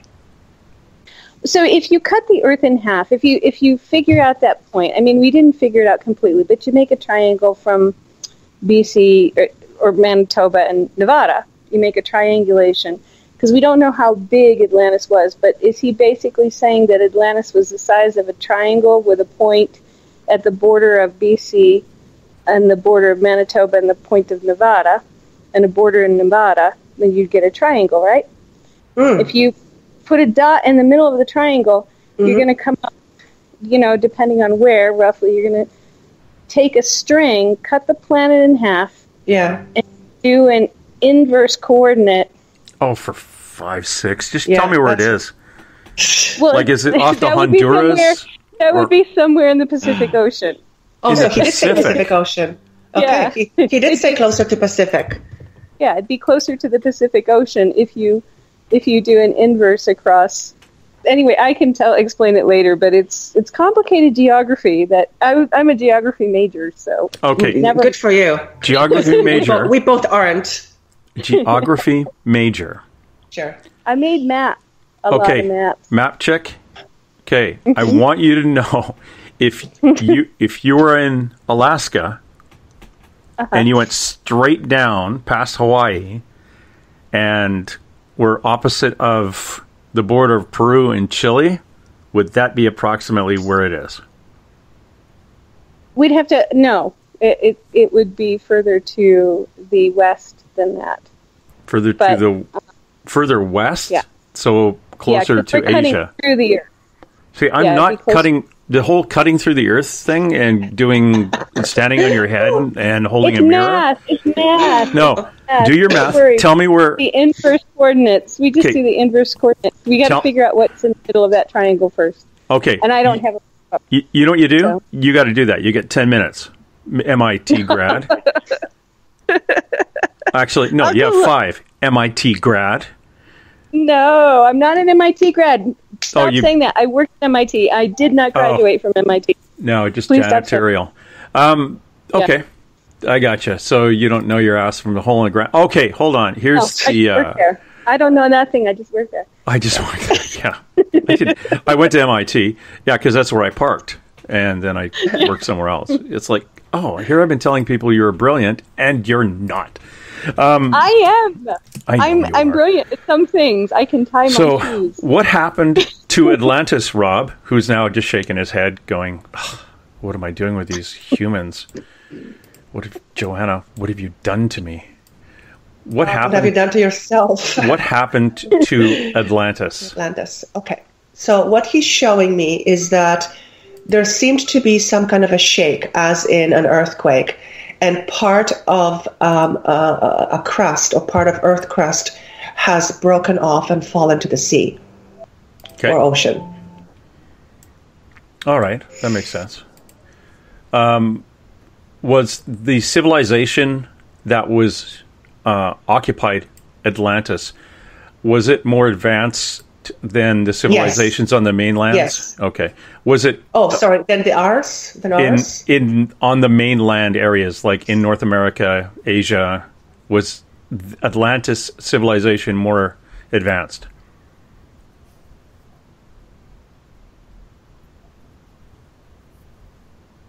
He says that there were, yes, what's the word, please?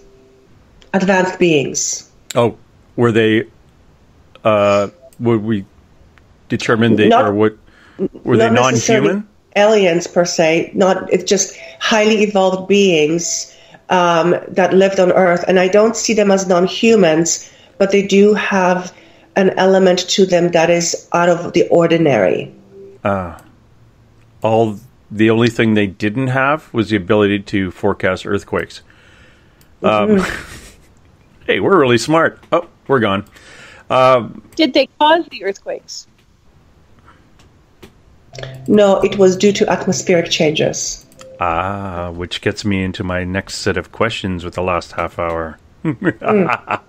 Sorry. But one more question about disappearing islands.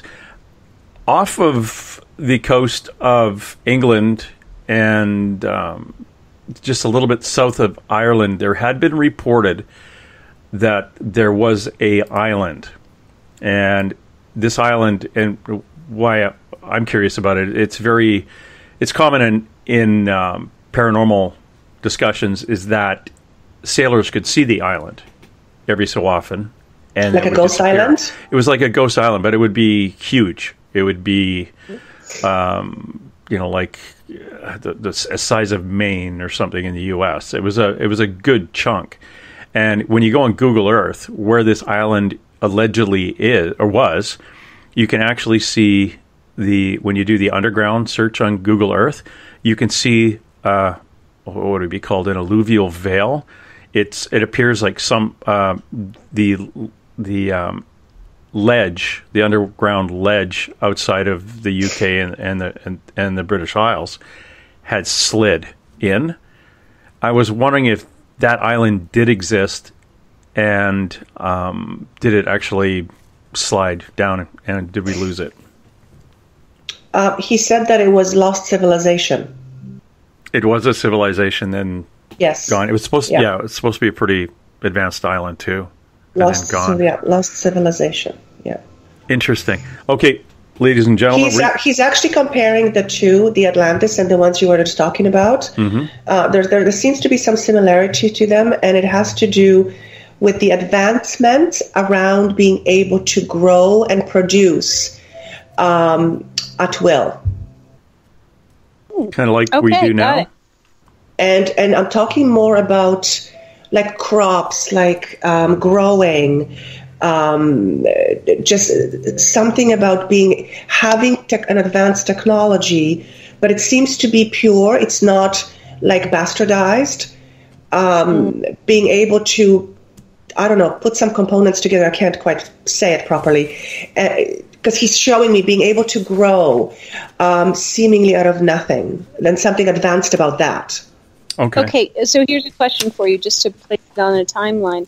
So our modern agriculture, our ability to be able to grow at will from seeds, is about 10,000, roughly, years old.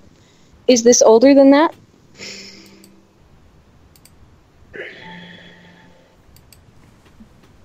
Yeah, I feel like I want to go back. Okay. Go back before that, yes. He says this is an advanced civilization we're talking about. Right. Yeah. Okay. He says that what we human know as far as technology, even though it has grown exponentially over the last 10, 20, 15, 20 years, it is only a tip of the iceberg of what is actually possible. And there will be a lot more technological advancements in the next 20 to 30 years. That's where I'm going to be going with this. He must read your mind. Well, no, he knows where I'm going because we've talked about this. Okay. Well, he and I shouldn't say I talked to him. I just put some thoughts out there to see where it would go. One of the things that we talk about the other Sundays of the month is the shift. And we're entering into the shift in 2017. All right, what happened? You guys just shifted. It kind of connects to one of the questions here, again, from Joe. And it's in regards to Planet X. Was these events that caused great Earth shifts, let's call it, or tectonic plate relaxations, which caused tsunamis and areas on Earth to drop, was it caused by what we call Planet X? Is it about that? Was it because that came into our solar system and kind of threw everything for a bit of a poop, let's say, and the magnetic field shifted?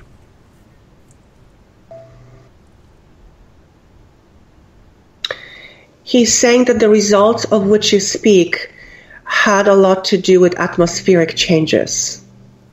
And he had told us earlier that these events were caused by atmospheric changes. Oh, okay. Do you want a different answer then? No, So he's saying the same thing. Yeah. So expand. Perfect. Yeah. Elizabeth is asking Rob to expand. If he can. Which means my question is, were the changes caused by a meteor coming close by, a comet, something else coming close by the planet and affecting the atmosphere and the gravitation? Okay, mine was just Planet X. What is Planet X? Because I don't understand. What is Planet X? Nibiru. Nibiru. But could it be a meteor, another heavenly body coming close enough to Earth to affect the atmosphere? Yeah, we'll get to that one almost. I know, but I want to... Okay, which question should I go with? No, I want to go... I'm trying to... My question is based on Planet X or this Nibiru, if it's actually a real planet, if it's caused... This is where I'm going, Elizabeth. Okay, fine. Okay? And okay, fine. Don't make me pull this car over. No, I'm back. Okay, so Rob, however you want to say it, Nibiru, was that planet the cause or part of the cause for places like Atlantis and the Ghost Island south of Ireland to disappear? Is that what caused the atmospheric anomalies?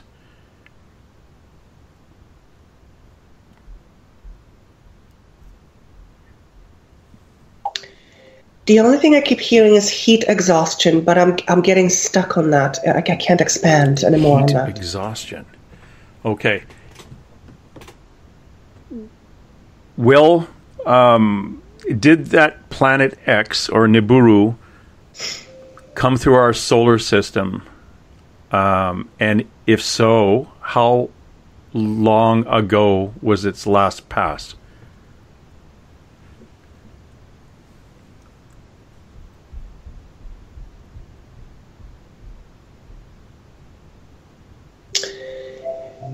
Not very clear, but what I'm sensing is long time ago, and I'm seeing the number, if they're 15,000 or 1,500. I want to go with 15,000. Yeah, 15,000. Yeah, 15,000. Yeah. Okay. His other answer, I can make sense out of that, of the heat exhaustion. Okay. There have been multiple ice ages on this planet for a long time. And when there is an ice age, the Earth deforms under the ice. And so you have a tremendous changing of continents and land masses and waterways and different pressures from the ice moving forward. Mm-hmm. So am I going in the right direction with this? Can you ask?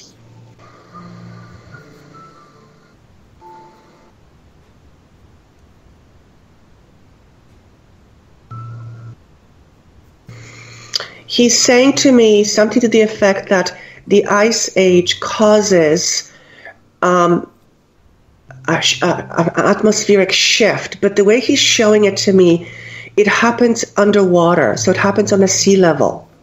Right. And then somehow it has an effect above sea level. What happens is the oceans warm up and the currents stop flowing because all the water warms up to a temperature where we no longer have the currents moving water around the Earth. So cold stays at the top and warm stays in the middle, and we don't have mixing. And when you don't have mixing, you end up having an ice age because Interesting. It gets colder and colder, and it finally moves down toward the equator. Interesting. Wow. Cool. Well, I'm glad you know this. Hey, ask him if heat exhaustion would be kind of the same thing that we would call global warming now. Yes, because he kept saying that to me over and over again. I didn't say it because I was waiting for the next question. Yes. Yeah. Okay, so global warming. Yep. Now, he does tell me that the global warming is a natural process, that it's a cyclical process. No. Right. So although there is some human interaction with this process, it is not entirely done by humans. No. So the Chinese, they invented it. Could you? It was 15,000 years ago that this Planet X, or Nirubu, we're going to call it Bob, came by. When is it coming again?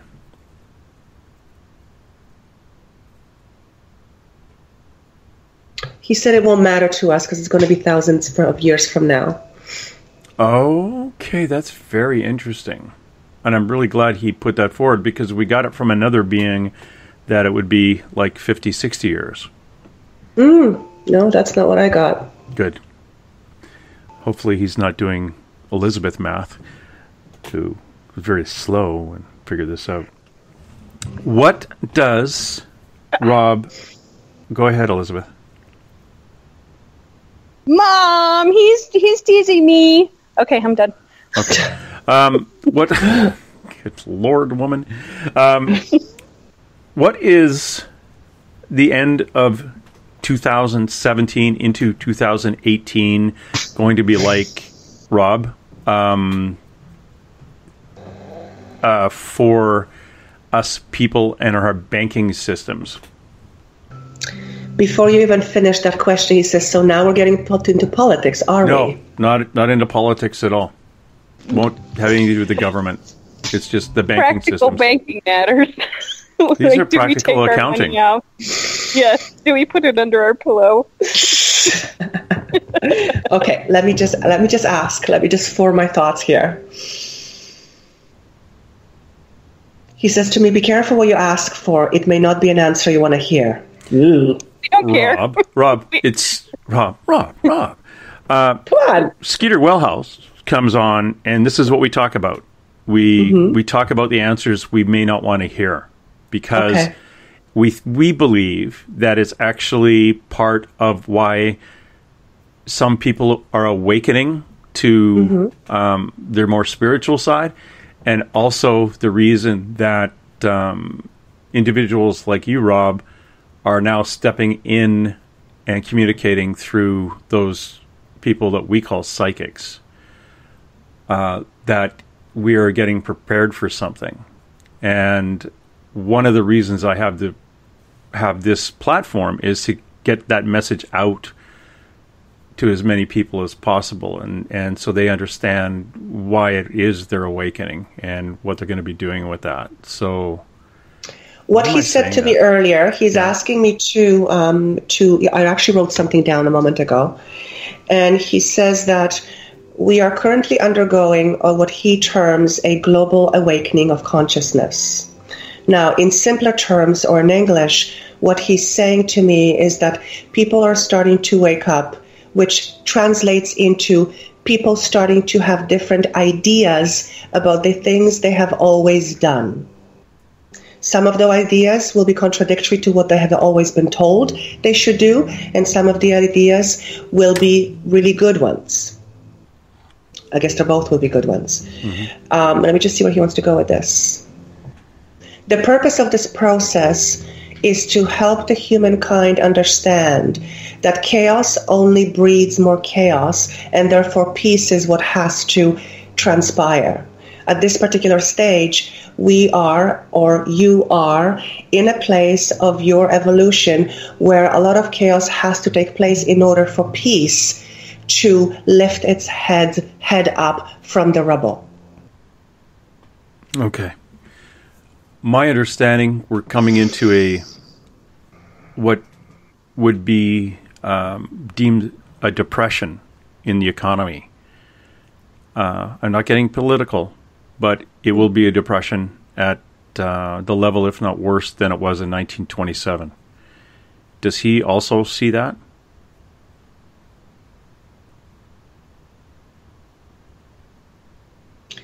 He says it will feel like things are sinking and that like you have no control. Mm-hmm. How long? He's not calling it depression. Yeah. But it will affect investment, what we do with our money, and affect us on that level as opposed to a food level. Yeah. He said it will affect production. Production, yeah. Mm-hmm. Got it. That makes sense. How long will that last? Approximately 4 to 5 years. Beginning when? Again, may I ask? Okay, let me see. Ouch. Ouch. He just gave me a shot on the neck. Ugh. He's giving me a kick because I shouldn't have asked. Did he? Sorry. Is he? Well, because he said, we get... Did he give you a kick, though? Did he give you a kick? No, I know that. Me. Yeah. He gave you a kick for me. Let me just see what I can... He says, Joanna, those are the things we chose not to discuss, remember? Yeah. Oh, I thought he was going to stick with politics. Drat. He'll give you a little taste, but yeah. Okay. The time... Yeah, the starting time is... What he's saying here is, just look at your world now and you will have your answer. Yeah. Okay, got it. Thank you. There was also a... we wanted to discuss what is sometimes called in countries a civil war, where there's a bit of an issue between one side and the other. It's called uproar. Uproar? Yeah, but this one will be more...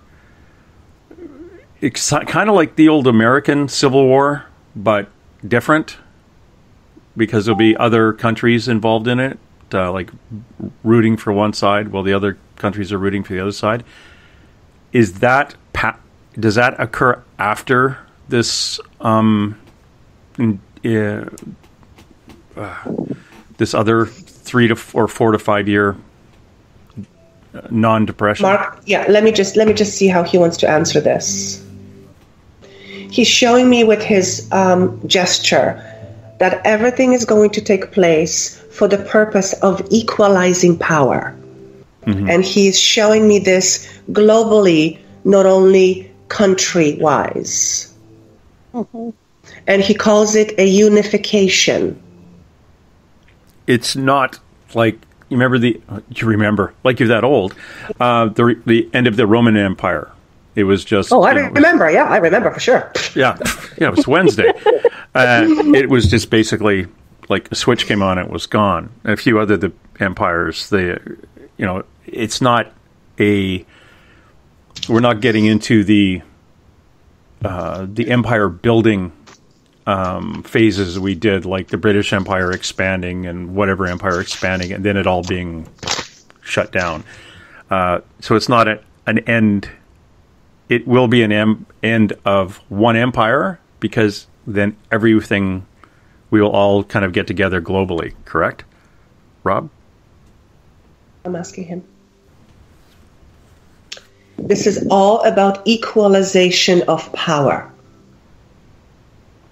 So it feels to me like the way he's showing it to me, people, countries coming together for common purpose and common goal, as opposed to one against another. So unification versus being exclusivity.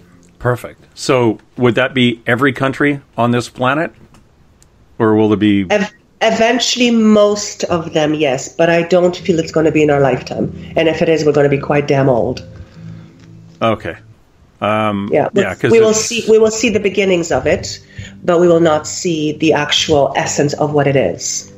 So the experiment in being a country of individuals with locked borders, that would probably, once that social experiment is done, then we'll awaken to becoming more globally connected.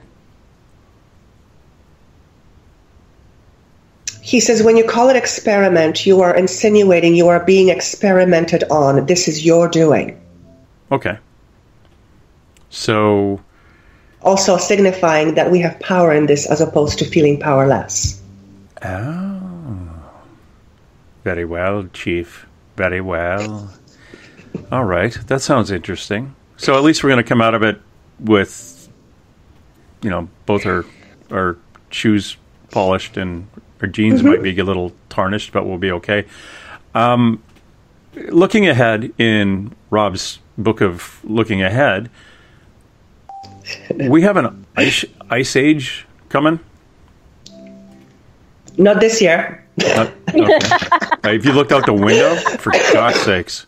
No, it's... I'm just wondering, because of, we all just talk about global warming and the rising of the sea level and things like that. It's going to be a bit of an issue. Are we going to be seeing this as the beginning of... He's actually showing me that the water levels will first fall before they rise. Like a tsunami. Oh, God, don't tell me that. He didn't show me that. Well, before an ice age, they do fall because the water ends up getting rebound up in the at the poles. So they do fall as the ice age begins. Mm-hmm. Well, I'm hope that I have wings and I'm not here anymore. Yeah. And I'm having Rob's job. I got Rob's job, yeah. And Rob's going, oh, great. Now where do I go? Yeah. More of you people coming up with wings are screwing me around. Do you... a couple of the questions that popped up here really quick here are, there has been talk about, and we went over this the first time, has been talk about these bases on Mars where Americans go up there. In fact, Dave has had them on as guests where they've say they've worked up on Mars for X amount of years. Do they really exist? He says there's 3 of them. Really? On Mars? Not the moon. He shows me 3. Okay. No, he shows me 3. Because when we talked to him about that before, there was none on Mars, but they were on the moon. Okay, let me go back.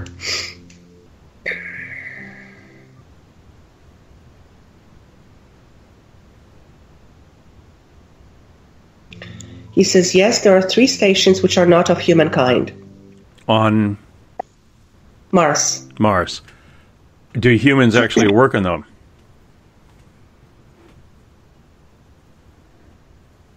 He's not showing me one way or the other.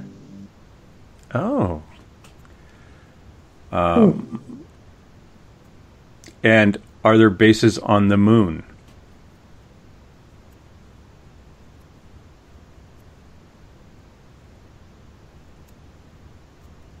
Again, he says yes. But I feel like I'm starting to lose him. Has any human been on a base on the moon?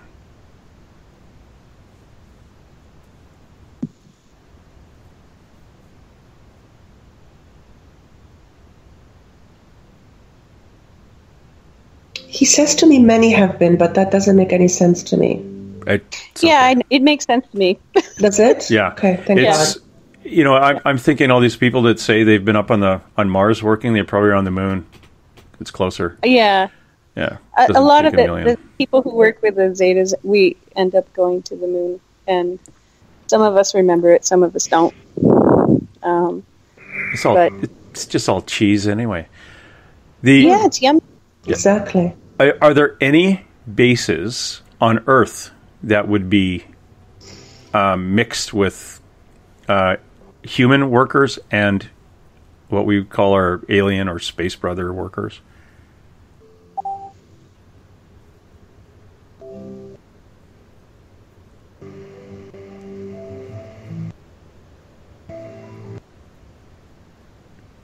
He doesn't answer me, but what he shows me is an image of two parties discussing something. So it's a feeling of something being in discussion or collaboration. So they're working on it. Sounds like. Yeah. Do we have any underground bases? In the crust of the Earth, you mean? Yeah, like below. Like, is there bases underneath, deep in the Earth?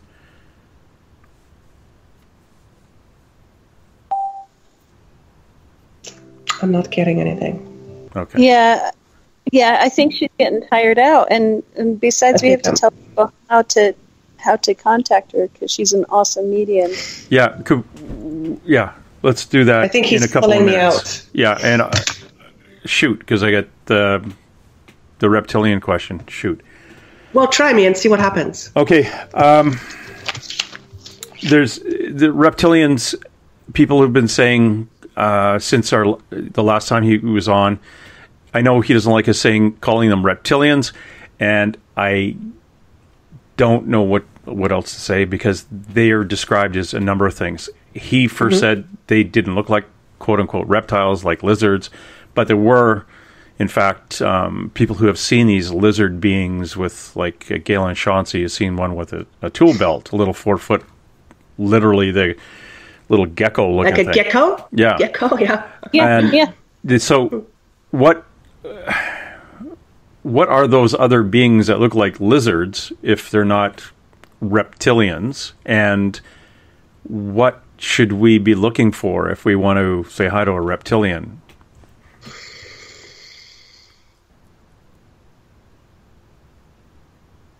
First of all, he said, never look for one because you'll never find one. Excellent. So they're not going to be lizard-like. So that's number one. But I want to ask about this gecko person. Mm-hmm. Okay, this is really strange for me. He is showing me that it's another form of being that is disguised as whatever it's trying to project. Oh, so maybe it's trying to project something a little bit more different or frightening or than what it is. Or who knows what it needs to. I need to project something with 20 arms because I need to climb a wall. Interesting. I have a question. About that. Is it actually a little blue guy?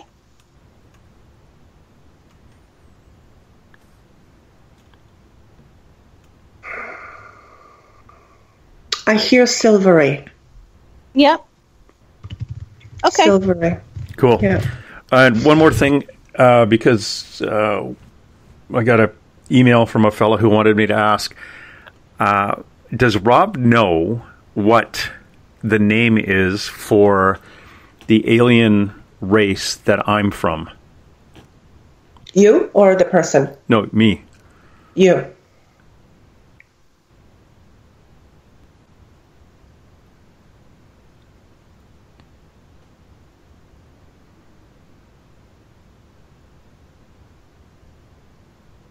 I'm only getting a word constitution, but I know it's not, I don't feel that's what it is. I'm not getting it. Okay. I had to ask. I'm supposed to be some gangly blue one too. But then again, he said I had reptilian stuff in me too. DNA. Yeah. What the heck? Okay, Elizabeth, where do we get a hold of this young lady? We get a hold of Joanna, Underground. You get a hold of it.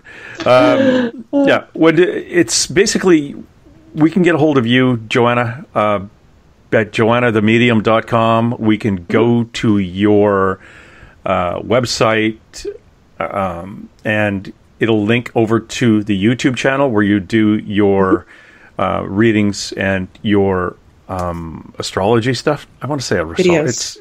Your videos. Yeah. Mm-hmm. And they can see you there, or if they want an appointment, they can book it online at joannathamedium.com. Mm-hmm. And if you want to go talk to Elizabeth, that's... I almost said spirit of whatever it was. It's ElizabethEnglund.com.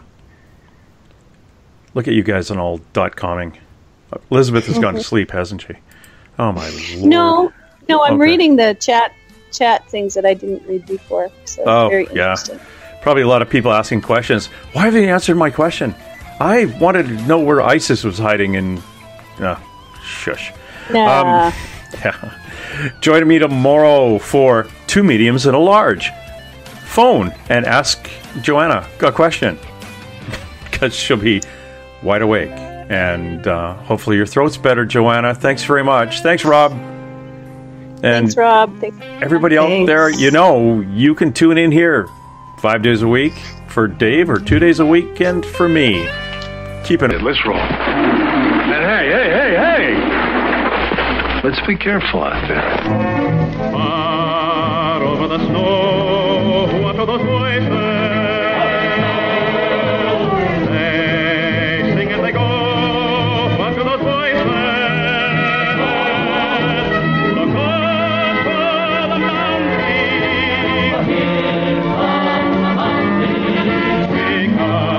Because somebody hide, somebody better hide on through the hail, like a pack of angry wolves on the trail. We are after you, dead or alive. We are out to get you, dead or alive. And forget your soul. If you're the one, better run away. Son, you are done. Throw your gun away. Here come the Mounties to get the man they're after now.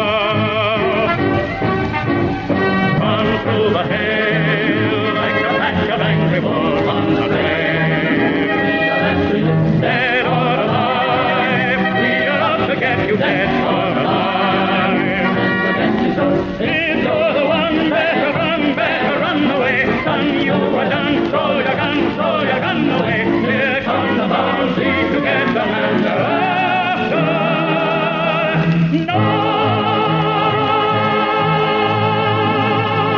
I see dead people. I'm sorry, Dave. I'm afraid I can't do that. Dave's not here!